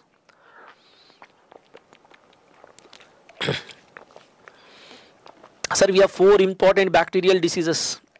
Four important bacterial diseases that produces genital ulcers. And those four are given here: granuloma inguinale, lymphogranuloma venereum, syphilis and chancroid. Sir, granuloma inguinale is caused by the bacteria Klebsiella granulomatis. Klebsiella granulomatis. Lymphogranuloma venereum is caused by the bacteria Chlamydia trachomatis. And sir, syphilis is caused by the bacteria Treponema pallidum. Treponema pallidum. And sir, chancroid is caused by the bacteria Haemophilus ducreyi. These are the four bacteria which causes genital ulcer, and these are the names of the diseases. Klebsiella granulomatis causing a disease, granuloma inguinale produces genital ulcer. Produces genital ulcer. And all of them, they produce genital ulcer. And these are the four bacteria which causes genital ulcer. But here what we need to remember is, so this genital ulcer of Klebsiella granulomatis is red and beefy. It is red and beefy. Lymphogranuloma venereum genital ulcer is not red and beefy. Syphilis genital ulcer is very hard. And Haemophilus ducreyi genital ulcer is very soft. Very soft. So the next thing is Klebsiella granulomatis genital ulcer, it bleeds on touch. And Haemophilus ducreyi ulcer also bleeds on touch. Right? Whereas Treponema pallidum and Chlamydia trachomatis, they do not bleed on touch. They do not bleed on touch. Sir, all of them are associated with buboes except Klebsiella granulomatis, which is associated with pseudobuboes. Klebsiella granulomatis is associated with pseudobuboes. Other than that, all of them are associated with buboes. All of them are associated with buboes. Buboes means enlarged lymph nodes. They are present in all except Klebsiella granulomatis. Sir, all of them are painless. All of them are painless except Haemophilus ducreyi, which is painful. All of them are painless except Haemophilus ducreyi, which is painful. Sir, very simple method to remember. What is the simple method to remember? I will tell you here. Right? Remember the first one. Remember the first one and the last one. Remember the first one and the last one. Sir, why? Because all the positive findings goes with first one and last one. If you remember all the four, you will get confused. If you remember first one and last one, it is very easy. You will not get confused. Sir, Klebsiella granulomatis bleeds on touch, and Haemophilus ducreyi also bleeds. Sir, first one and last one, they bleed on touch, and only first one is having pseudoabubos, and only the last one is painful. So this is what we have to remember, right? Only first one and last one, they bleed on touch. Klebsiella granulomatis and Haemophilus ducreyi, they bleed on touch, and only Klebsiella granulomatis is having pseudoabubos, and only Haemophilus ducreyi ulcer is painful, because remaining all they have bubos, remaining all they are painless. Very simple, sir. Now if you see the question, a sex worker developed red beefy genital ulcer. Sir, red beefy genital ulcer. See here, genital ulcer which bleeds on touch, pseudoabubos. Sir, see what are the findings they have given? Red beefy genital ulcer, bleeds on touch, pseudoabubos. So many points given to answer it as. Answer is granuloma inguinale. Again, I got two different types of answers here. Few of you answered A, few of you answered B. The answer is A, granuloma inguinale. The answer is A, granuloma inguinale. Right? Hope you got the answer. Right? Hope you got the answer. Sir, moving on to the next topic. Sir, next topic is from virology. Sir, from virology in INI CET, I am telling you, in INI CET, I am telling you, images of the viruses are very important. Directly we will ask the images, or they frame the question in which they will give the image as an identification point. Otherwise, they ask the life cycles in which you have to identify the images. Right? And important viruses, what they ask are the viruses which are having special characteristic shape. The viruses which are having special characteristic shape. These are the viruses most commonly asked, special characteristic shape, that we discuss in this question, question number 12. And what they ask is the viruses which are having segmented nucleic acid. The viruses which are having segmented nucleic acid. And these are the second most important viruses what they ask, that we discuss in this question, question number 13. Question number 13. Right, so two questions 12 and 13 regarding how to identify the viruses. Question number 12, we concentrate on how to identify the viruses based on the shape of the virus, and here characteristic shape of the virus, and here we identify the virus based on the segments of nucleic acid. So now if you see the shape of the virus here, right, if you see the shape of the virus here, so this first one, it looks like satellite shape. The first one, it looks like satellite shape. Satellite shape. Satellite shape. Second one look like brick shape. It is like a brick. Third one is filamentous. Filamentous in shape. It is like a filament. Filamentous in shape. So this one is like a crown shape virus. Crown shape. This is bullet shape. Bullet shape virus. Right. So satellite shape because adenovirus. This satellite shape is because of this long antenna-like receptors. Long antenna-like receptors giving the satellite shape to the adenovirus. So this is crown shape because if you see the receptors are like flower petals. Right? The receptors are like flower petals. See here. A flower petal shape receptor. See here. Just imagine a virus, round virus surrounded by flower petals, and you just take it and put it on your head. It appears like a crown. Alright, so most of the viruses, they are round in shape. Most of the viruses, but they are not crown shaped because the receptors are not flower petal like. Flower petal like receptors, they are present only on one virus, and that's why which gives crown shape to the virus. And it appears like bullet shape. Now this is the electron microscopy picture in which if you see the virus, sir, virus is having spoke-like projections, spokes-like. cycle tire spokes, cart wheel spokes. Sir, cart wheel appearance. Wheel of the cart. It appear like a wheel of the cart. Cart wheel appearance. So these are the special shapes what we need to remember. Right? 6 important special shape of the virus, special shapes of the viruses. 6 important special shapes, characteristic shapes of the viruses. Satellite shape, brick shape, filamentous shape, crown shape, bullet shape and cartwheel shape. Now satellite shapes are the virus is adenovirus. Brick shape the virus is pox virus. Filamentous shape the virus is Ebola virus. Sir, crown shape the virus is coronavirus. Sir, bullet shape the virus is rabies virus. And cartwheel shape the virus is rotavirus. 6 important viruses having characteristic shape in front of you. 6 important viruses which you have to identify by seeing the characteristic shape of the virus. Satellite shape adenovirus, brick shape pox virus, filamentous shape Ebola virus, crown shape coronavirus. Bullet shapes are rabies virus, cartwheel shapes are rotavirus. Now if you see the question, identify the virus in the figure D. Sir, figure D, where is the figure D? Sir, figure D is here. Crown shape, answer is D, coronavirus. Answer is D, coronavirus. So next, moving on to the next important question. Sir, identifying the viruses based on segmented nucleic acid. Sir, only 4 viruses have segmented nucleic acid. Only 4 viruses have segmented nucleic acid. We remember with a mnemonic RABO. R-A-B-O, RABO. RABO. Sir, R for rhabdoviruses. A for arenaviruses. B for bunia viruses. O for orthomyxoviruses. Important example for rhabdovirus. Rhabdoviruses. Sir, rabies virus is an important example for rhabdoviruses. Important example for arenavirus.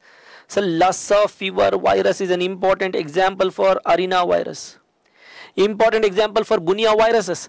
Sir, hantavirus and CCF virus are the important example for CCF means Crimean Congo fever virus. Bunia viruses. Orthomyxovirus, sir, influenza virus is an important example for orthomyxovirus. So these are the 4 viruses which are having segmented nucleic acid. Their nucleic acid is segmented, divided into number of pieces, small pieces. How many segments? That is also important. Sir, highest segments with rhabdoviruses, 11 segments. 11 segments. So then arena, bunia, orthomyxo, A, B, O. We have to remember with the increasing order, 2, 3, 8 segments. 2, 3, 8 segments. Arena viruses 2 segments, bunia viruses 3 segments and orthomyxoviruses 8 segments. So done, sir. Viruses having segmented nucleic acid. Rhabdoviruses like rabies virus, 11 segmented nucleic acid. Arena viruses like Lassa fever virus, 2 segmented nucleic acid. Bunia viruses like hantavirus and CCF virus, 3 segmented nucleic acid. Orthomyxoviruses like influenza virus, 8 segmented nucleic acid. Now if you see the viruses here, right? So this the first one is having 11 segments. Count the segments, number of segments of nucleic acid. See here if you count, sir, 1, 2, 3, 4, 5, 6, 7, 8, 9, 10, 11 segments. And if you see here, sir, this one green color, 1 circle and this is another circle, sir, 2 segments, arena. Sir, here 3 circles, 3 segments. Sir, bunia. If you count the segments here, 1, 2, 3, 4, 5, 6, 7, 8, sir, 8 segments. Orthomyxo, sir, rhabdoviruses, R-A-B-O, rhabdoviruses. Count the number of segments. Identify the virus, rhabdoviruses. Rhabdo, arena, bunia and orthomyxoviruses.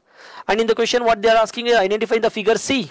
And figure C is this. It is having 3 segments. 3 segments means bunia virus. Examples for bunia virus is hanta and CCF. Therefore, hanta virus is the answer. C is the answer.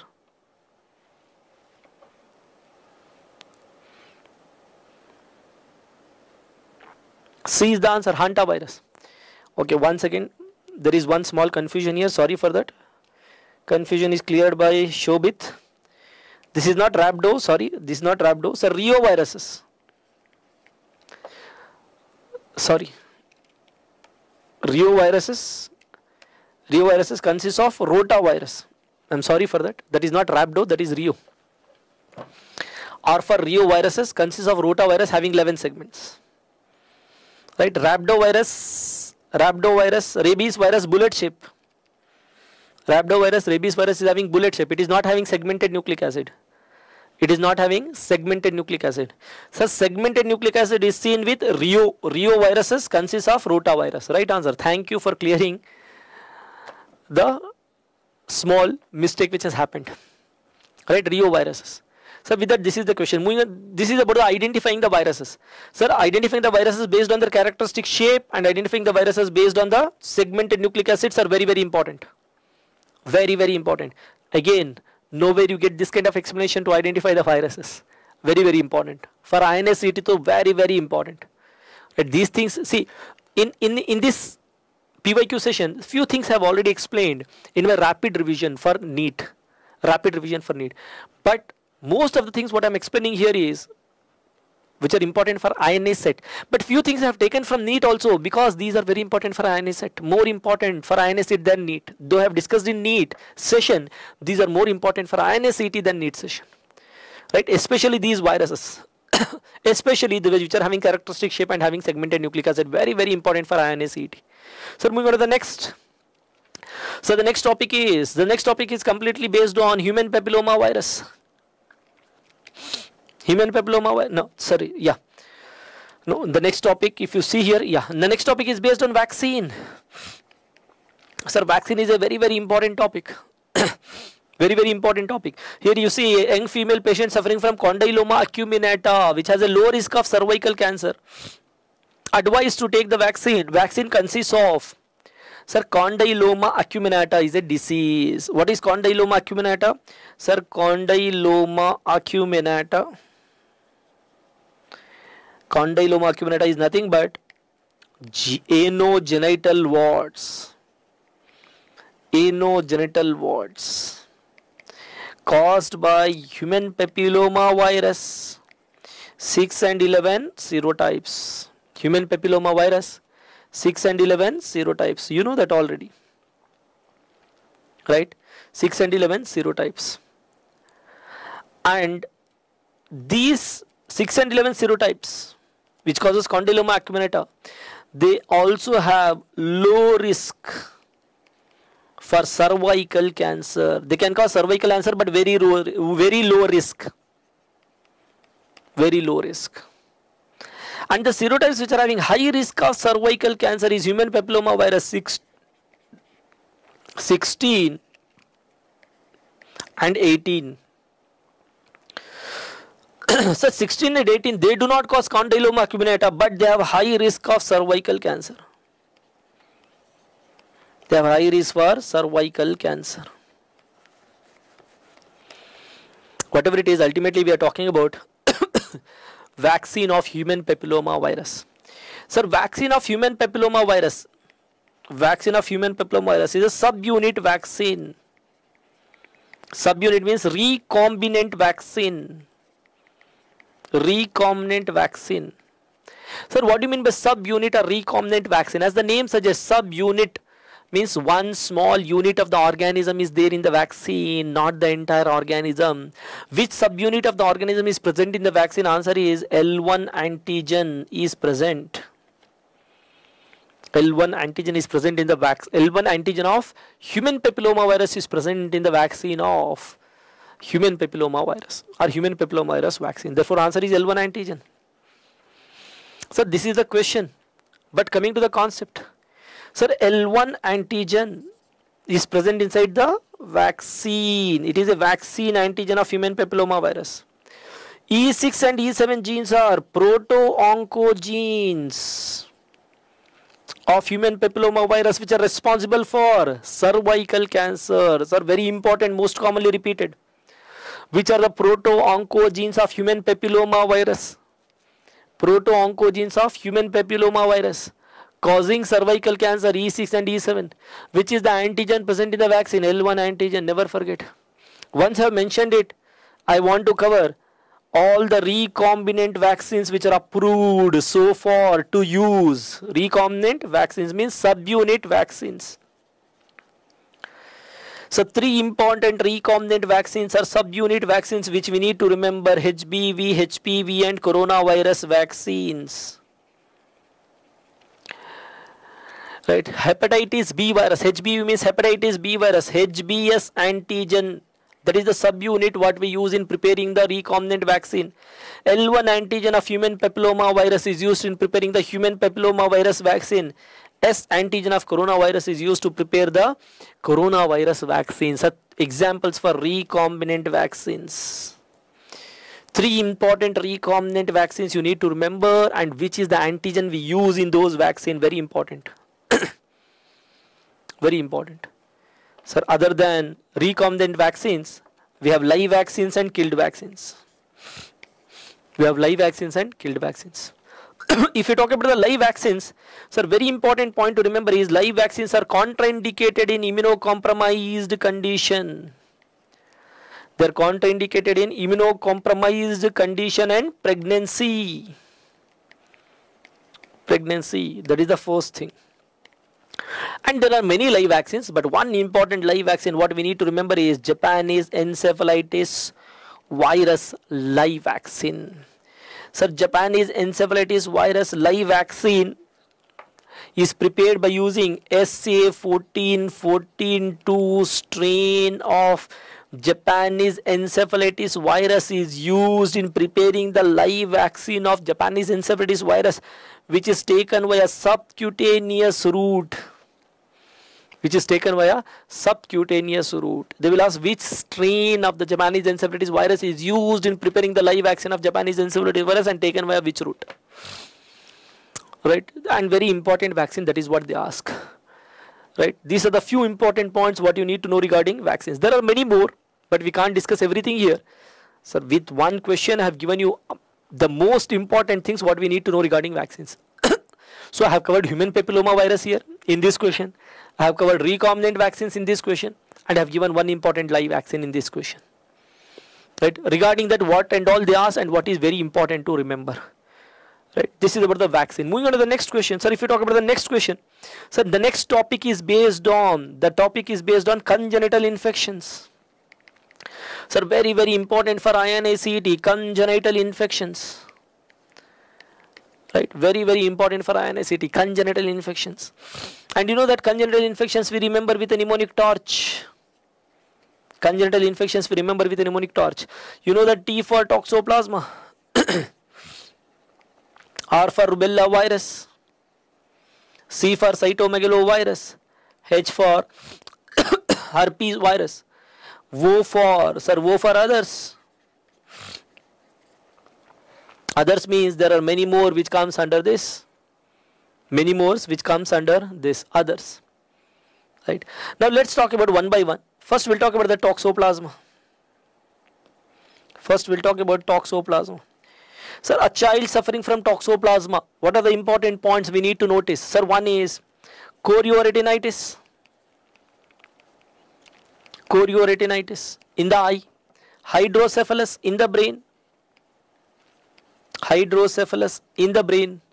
and diffuse calcification in the brain.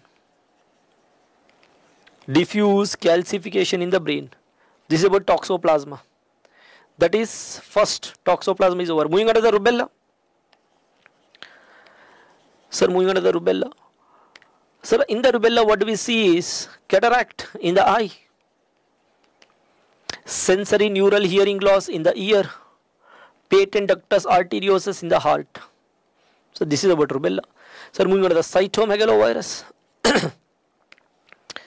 Sir, cytomegalovirus we see, right? Cytomegalovirus we see chorioretinitis,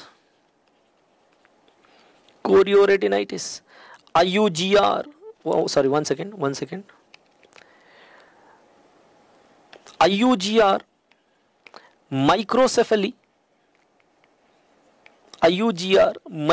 and periventricular calcification. Periventricular calcifications. So this is about cytomegalovirus. So moving on to the next, herpes. Congenital herpes virus infection. Sir, what do we see? Sir, we see vesicles. Sir, clinical manifestations in the baby suffering from these congenital infections: toxoplasma, rubella, cytomegalovirus, herpes, torch. Among others, sir, among others there are many that comes, but important, sir, important are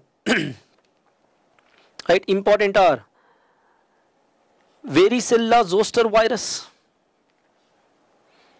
varicella zoster virus, where you see cicatrization, that is skin scars, cicatrization, skin scars, and limb hypoplasia. Limb hypoplasia means short limbs, varicella zoster virus. Sir, parvovirus, right? Sir, parvovirus. Sir, what do we see in parvovirus is non-immune fetal hydrops. Non-immune fetal hydrops. Sir, Zika virus. Zika virus. What do you see is microcephaly.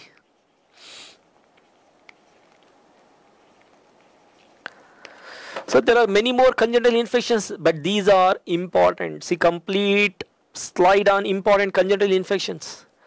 Sir, in this also what is very, very important to remember that I will highlight here. Sir, toxoplasma, very important is hydrocephalus and diffuse calcification.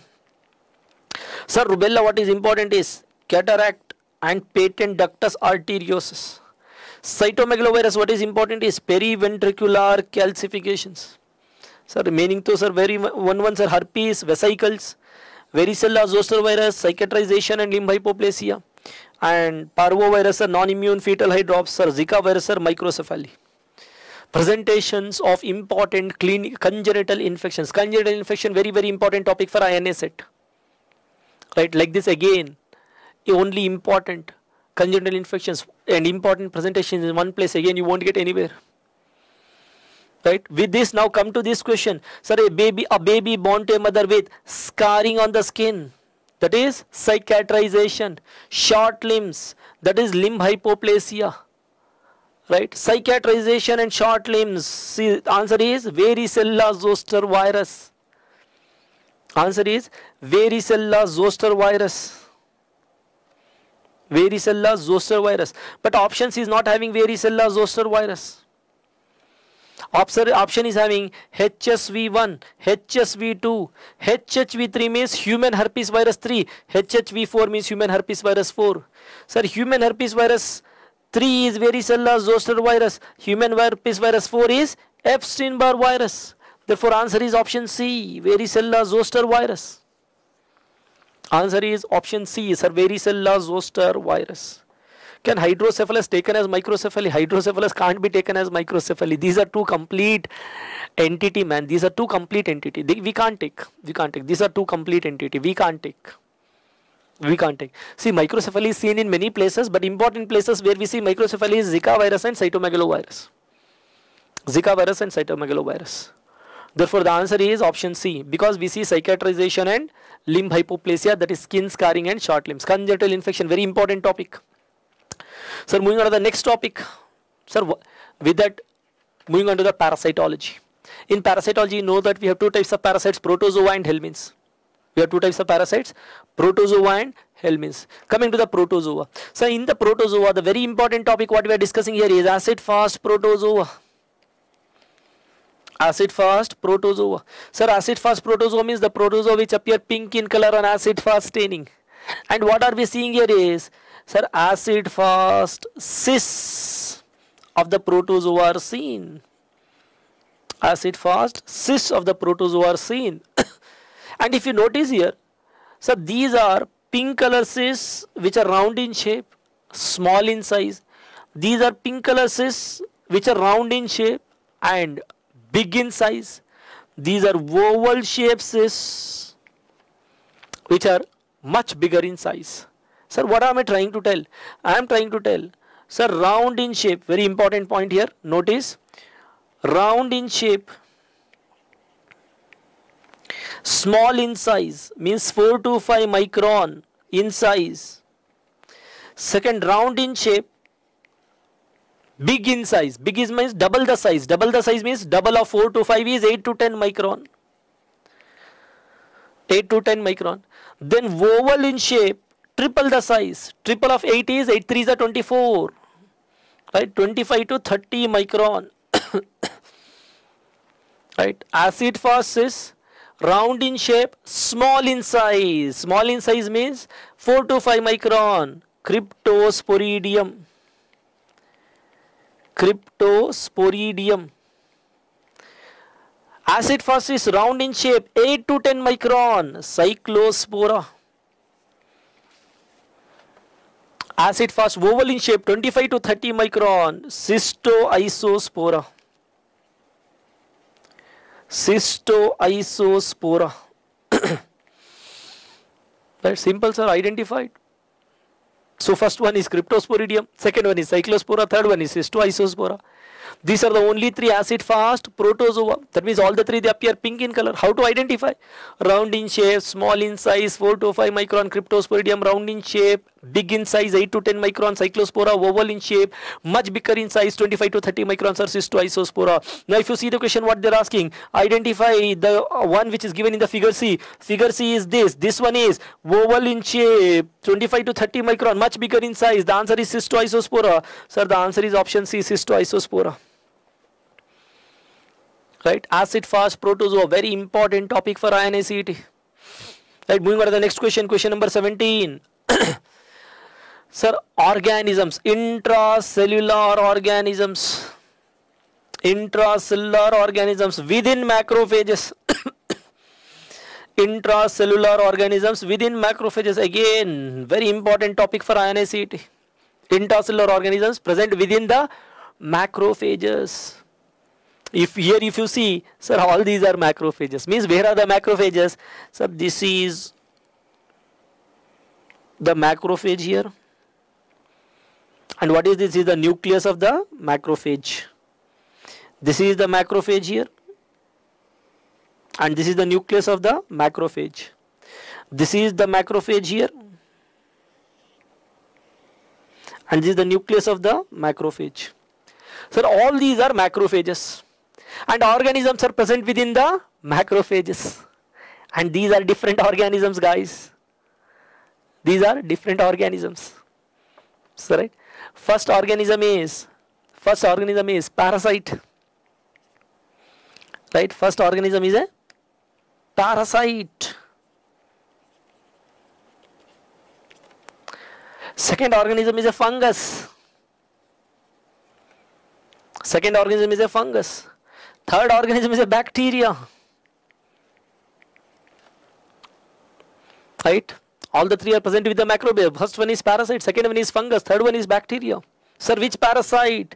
Which is present in the macrophages? A mastigote form of Leishmania. Leishmania is a parasite that is present within the macrophages. Leishmania, a mastigote form of Leishmania. Sir, which fungus is present inside the macrophage? We have only one intracellular fungus, which is that histoplasma. We have only one intracellular fungus, histoplasma. Sir, which bacteria is present within the macrophage? Sir, Klebsiella. Klebsiella is a bacteria which is present within the macrophage. Sir, first one is Leishmania, second one is histoplasma, third one is Klebsiella. The question is, sir, how to identify? How to identify? Right? To identify, right, I will draw the pictures here so that you can identify, otherwise it is very difficult. Right, consider these are macrophages and these are the nucleus of macrophages. Nucleus of macrophages. First thing, we'll take the first one, which is that parasite Leishmania. So Leishmania, they are round in shape. Leishmania, they are round in shape. This is round shape Leishmania. Along with that, you see a small round here. You see a small round here. So this bigger round is Leishmania. Leishmania in the amastigote form. Leishmania in the amastigote form. This small round is kinetoplast.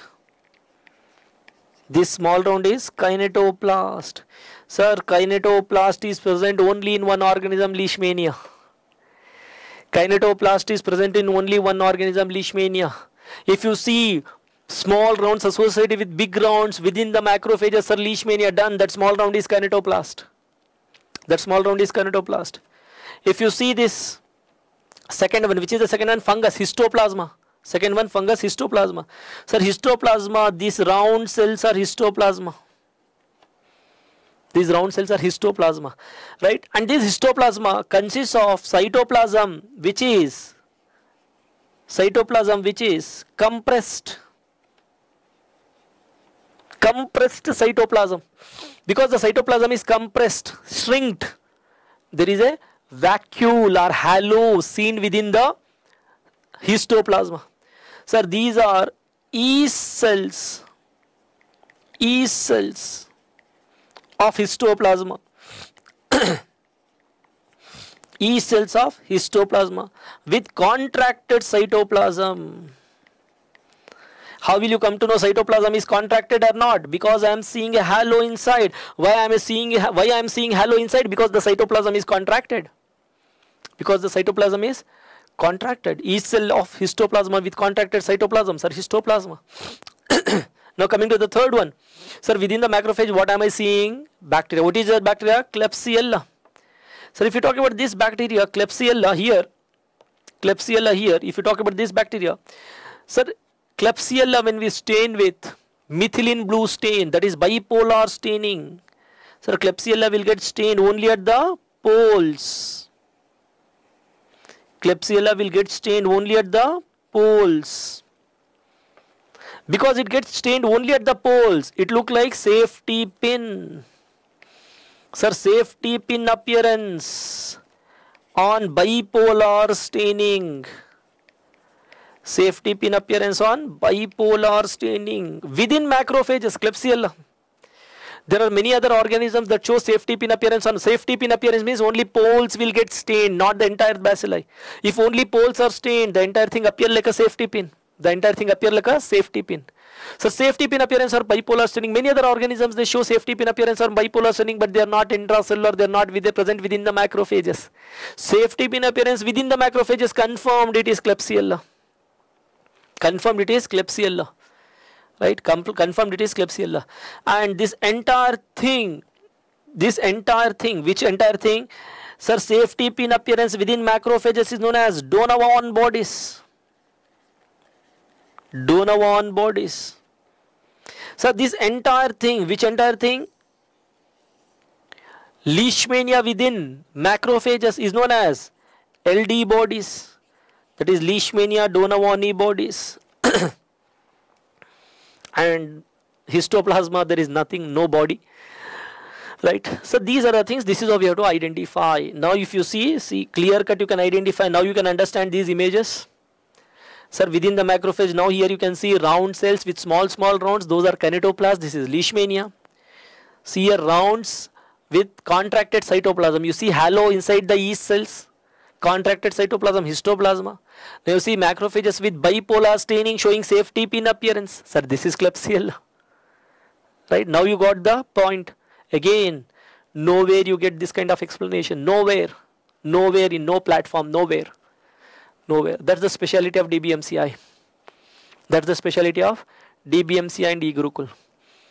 Right? So anyways, coming to here, what they are asking, sir, they are asking about peripheral blood smear showed the findings as seen in the figure A. Figure A is this, and figure A is clear cut. What is that? Leishman. What is that? Leishman Donovan body. Leishmania Donovan body in Leishmaniasis. That's why the answer is A. That's why the answer is E. Right? Hope you got the answer. Sir, moving on to the next question. So the next topic is right, organisms which are seen in the peripheral blood smear. There are many organisms seen in the peripheral blood smear, but important organisms are, sir, Plasmodium and Babesia. Sir, blood, I'm talking about blood and tissue. I'm talking about blood and tissue, Sporozoas.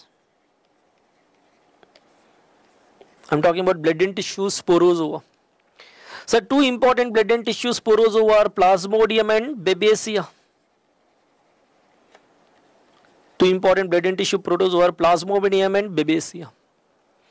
Plasmodium and Babesia.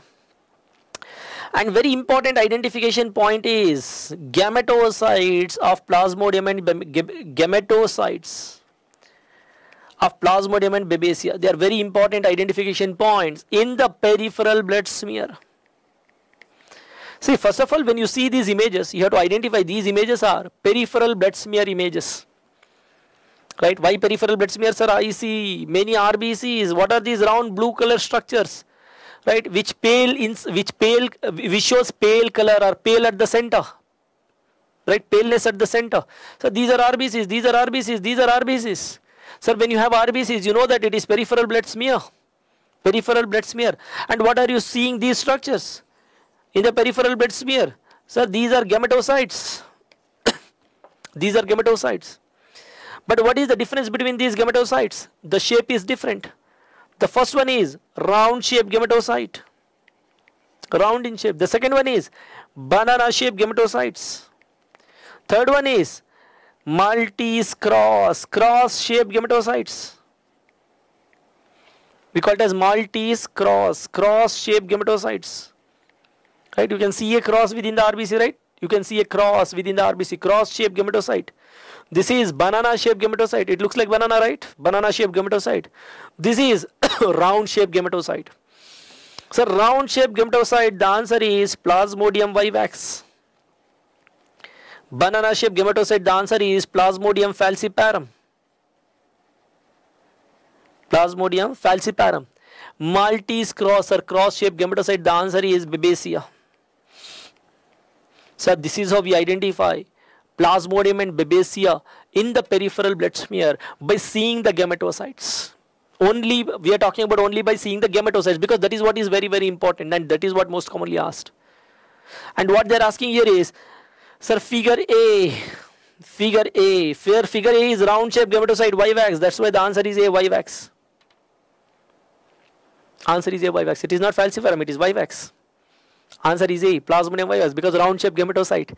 If in the question if they would have asked figure B, then it is Plasmodium falciparum. If they would have asked figure C, then it is Babesia. And these are the two important Plasmodium species, vivax and falciparum, and another Babesia. These are blood and tissue sporozoa.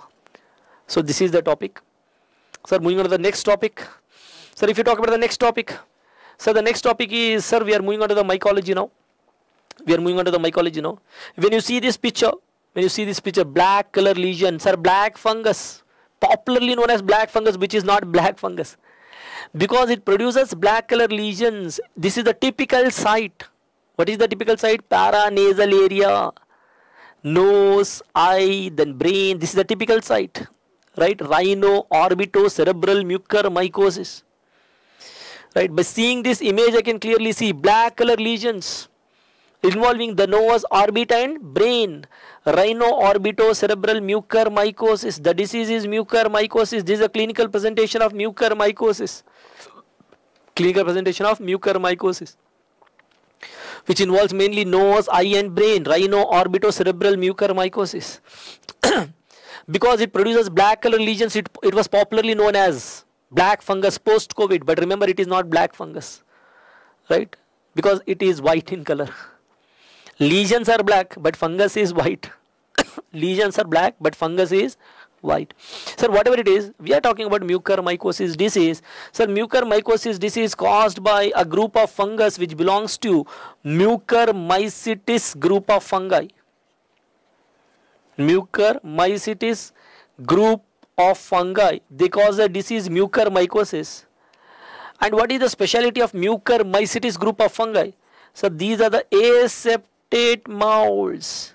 Sir, all the aseptate molds, they comes under Mucormycetes group of fungi, and they cause the disease mucormycosis. And aseptate molds which belongs to Mucormycetes groups are only 3, and we remember with a mnemonic RAM. Sir, RAM means Rhizopus absidia and mucor. RAM means Rhizopus absidia and mucor. Right? So there are 3 fungus, Rhizopus absidia and mucor, and these 3 are aseptate molds. They belongs to a group, Mucormycetes group, and they causes a disease, mucormycosis, which mainly involves rhino-orbito-cerebral. Rhino-orbito-cerebral site. The most common site is rhino-orbito-cerebral site. Right now, sir, how to identify Rhizopus, Absidia and Mucor? So these fungi, that is Mucormycetes group of fungi, they consist of a root-like structure, a structure that looks like a root, which we call them as rhizoids. See here, this is a root-like structure, rhizoids. Right? This is a root-like structure. What is this? Rhizoid. See here, root-like structure, that is rhizoid. Root-like structure, rhizoid. These are rhizoids. And here there are no rhizoids. No rhizoids, Mucor. No rhizoids, Mucor. If rhizoids are there, two possibilities, Rhizopus and Absidia. Sir, how to identify Rhizopus and Absidia? We have to see whether these rhizoids are arising from nodal point or not. What is the nodal point? So this is the nodal point. This is the nodal point. Nodal point is the point from where this flower-like structure arises, whatever you are seeing. Right? If you see, right, rhizoids arising from the nodal point, then sir, Rhizopus. If the rhizoids are arising from internodal point, internodal rhizoids, sir, Absidia. No rhizoids, sir, Mucor. Simple. What are rhizoids? Root-like structure.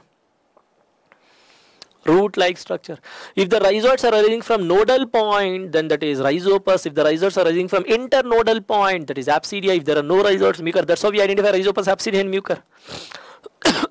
Now with this knowledge, if you see the question, right? Sir, a thalassaemic patient on treatment with desferrioxamine presented with the lesions on the face as shown in the figure B. Lesions are seen as shown in the figure B. LPCB showed the following findings as shown in the figure A. LPCB is shown as shown in the figure A. This is figure A. Now if you see figure A, so these are rhizoids. And you see rhizoids are arising from nodal point. Therefore the answer is Rhizopus. That's why the answer is option B. That's why the answer is option B, Rhizopus. And one more important point, sir, most commonly asked in the INI CET is treatment of mucormycosis. Treatment.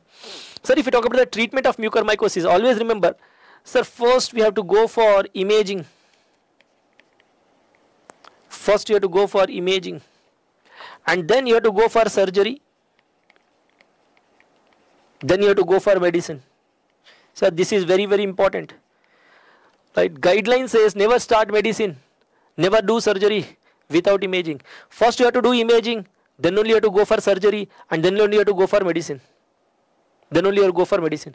Sir, imaging, preferred imaging is, sir, why to do imaging? To see the spread of the disease. To see the spread of the disease. And what you have to do is MRI brain. What you have to do is MRI brain. Sir, surgery, sir, removing the dead tissue. Why to do surgery? To remove the dead tissue. To remove the dead tissue. Sir, medicine, to kill the organism. Right? What is the medicine? Liposomal amphotericin B. Right? Very, very important. First imaging, then surgery, then medicine. Order, sequence is very important. And that is what they test in the exam. That is what they test in the exam. First imaging, then surgery, then medicine. Sequence is important, and this is what guidelines says. So this is the entire thing about mucormycosis, which is very, very important. Most common site, which are the fungi, and how to identify those fungi based on the rhizoids, and what is the treatment options. What are the treatment options? Moving on to the last topic, right, which is very, very important for INI CET. What is that? Sir, markers for invasive fungal infections. Invasive fungal infection markers. Invasive fungal infection markers. Sir, we have only two markers. Right? We have only two markers. One is BDG. What is that? Sir, 1,3-beta-D-glucan. 1,3-beta-D-glucan. And one more is galactomannan. One more is galactomannan. Sir, we have only two markers. We have only two markers. Right? And BDG, sir, we remember we see with a mnemonic cap. The mnemonic is cap. Sir, BDG is a marker which is seen in invasive candidiasis. Invasive candidiasis, invasive aspergillosis, invasive aspergillosis, and invasive pneumocystosis. Invasive pneumocystosis. CAP, candidiasis, aspergillosis, and pneumocystosis. Sir, galactomannan is seen only in aspergillosis. Simple question, simple. Invasive fungal infection markers, very, very important, most commonly repeated in INI CET, and repeating since long, and it is still repeating. Very, very important. Right? Only two markers are there which can be detected in case of invasive fungal infections. Markers for invasive fungal infections. Right? BDG and galactomannan. BDG is seen in CAP, candidiasis, aspergillosis, and pneumocystosis. Galactomannan is seen in aspergillosis. Now, if you see the question, a patient suffering from invasive fungal infection, 1,3-beta-D-glucan, 1,3-BDG assay is negative. They are telling negative. Negative means, first thing what we have to do is rule out CAP, because BDG is seen in CAP. So, CAP means C for candidiasis. Candidiasis is ruled out. A for aspergillosis. Aspergillosis is ruled out. P for pneumocystosis. Pneumocystosis is not there in the option. Sir, first thing what I can do is, because BDG is negative, I will rule out CAP. I will rule out CAP because BDG is positive in the CAP. Left out options are two. Therefore, answer will be between these two, invasive mucormycosis and invasive cryptococcosis. Sir, which one among these two? Further, continue the question.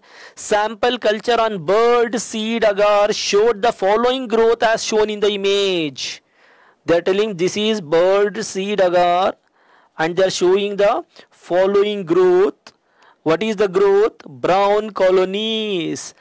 And why we see brown colonies? Sir, we see brown colonies because we see brown colonies only if the fungus is producing melanin pigment. If the fungus is producing melanin pigment, then we see brown color colonies on bird seed agar, and the only fungus that produces melanin pigment is Cryptococcus. The only fungus which produces melanin.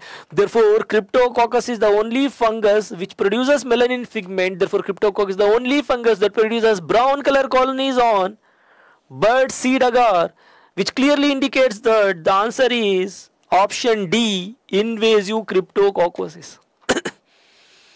Option D, invasive. Sir, if the fungi is not producing melanin pigment, no brown color means you see white color colonies. What I am trying to tell is, sir, whichever fungi which grows on bird seed agar, they produce white color colonies because they won't produce melanin pigment on bird seed agar. The only fungus which is having melanin pigment, which can produce melanin pigment on bird seed agar, is only one Cryptococcus. Therefore, Cryptococcus is the only fungus that produces brown colonies on bird seed agar. Because I am seeing brown color colonies on bird seed agar, therefore mucormycosis is ruled out. Mucormycosis can't produce brown color colonies on bird seed agar. It is Cryptococcus. Therefore, the answer is invasive cryptococcosis. BDG negative rules out candidiasis and aspergillosis because BDG is positive in those two. Brown color colonies on bird seed agar, it clearly tells it is Cryptococcus. It is not any other fungus, ruling out the mucormycosis. Everything is ruled out. The answer is Cryptococcosis. Sir, the topic here is invasive fungal infection markers. So with that, we have discussed for more than 2 hours, almost 2 hours, or little more than 2 hours. And I have discussed very important questions, previous year questions for INI CET, right, which I feel which are very, very important. Not just it is my feeling. I know these are very, very important. And I have not just discussed the questions. I have discussed the entire topic related to that question so that you can answer even if they ask. Whatever other questions they can frame, right, around those topics, still you can answer.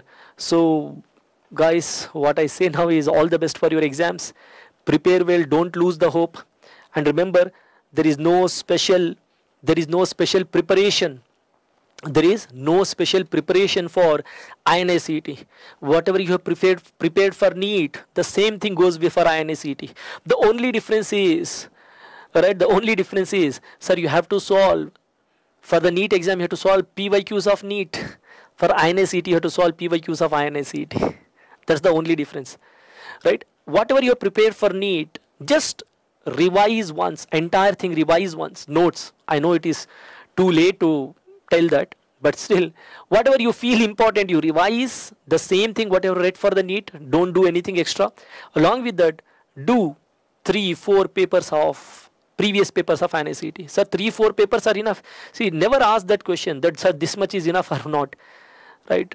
You can't, even if you sit, even if you do 10 years ka paper, how can I say it is enough? You can do more than that also, man. As much as you do, as much as you do, that much beneficial it is. That much beneficial it is. I'm telling, at least minimum you have to do 3 to 4 years, 3 to 4 years, no, 3 to 4 papers. 3 to 4, and you have to do it thoroughly, because I told you in the beginning that they won't test you whether you know it or not. What they test is how thorough you are in that topic. They won't test whether you know that topic or not. In INI CET, they will test how thorough you are in that topic. And that's why, rather than covering more years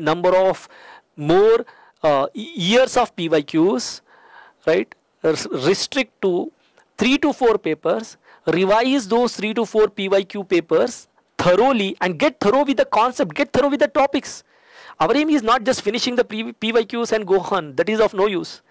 Sir, you should get thorough with the topic of the PYQs. That is important. That you have to understand. That takes time.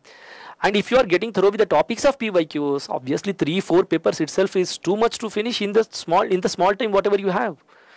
So in the short time whatever you have, that's why, rather than completing the more number of PYQs, get thorough with the topics of the PYQs, revise the PYQs. Do well. All the best for your exams, guys. So hope you do well in microbiology, and hope your microbiology, if you have attended my class, you know that microbiology is microbiology will become one of your strong subject to score in the exams. You would have felt that when you have given the NEET exam. And I'm telling you, whatever topics I have discussed, these are very, very important. And I have taken more time for general microbiology, because general microbiology is very important. And immunology, I have discussed only one topic, what is that? Immunity, because that is very, very important. And whatever is important I have discussed, and all these topics are very, very important. Just believe in these questions, go through these topics. Along with that, whatever we have prepared for NEET, you prepare those things. Once again, important things, you go on and then solve 3 to 4 papers of minimum, maximum as much as you want to do. Minimum 3 to 4 papers, and you have to do it thoroughly. That you should not forget. You have to do it thoroughly. With that, yes, I will provide you the PDF. With that, thank you guys. All the best for your exams. Come up with flying colors. All the best. Thank you. Bye. Good night.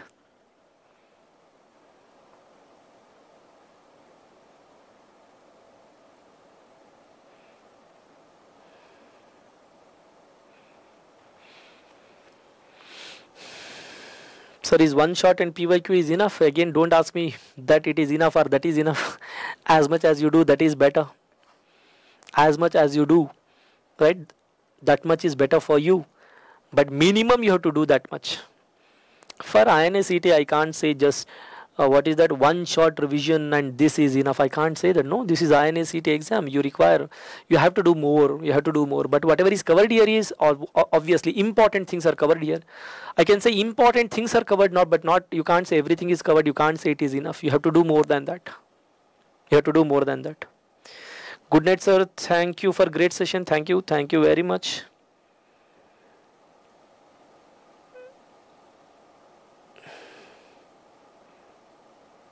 Oh, thank you, Ashwini, sir. Thank you very much, sir.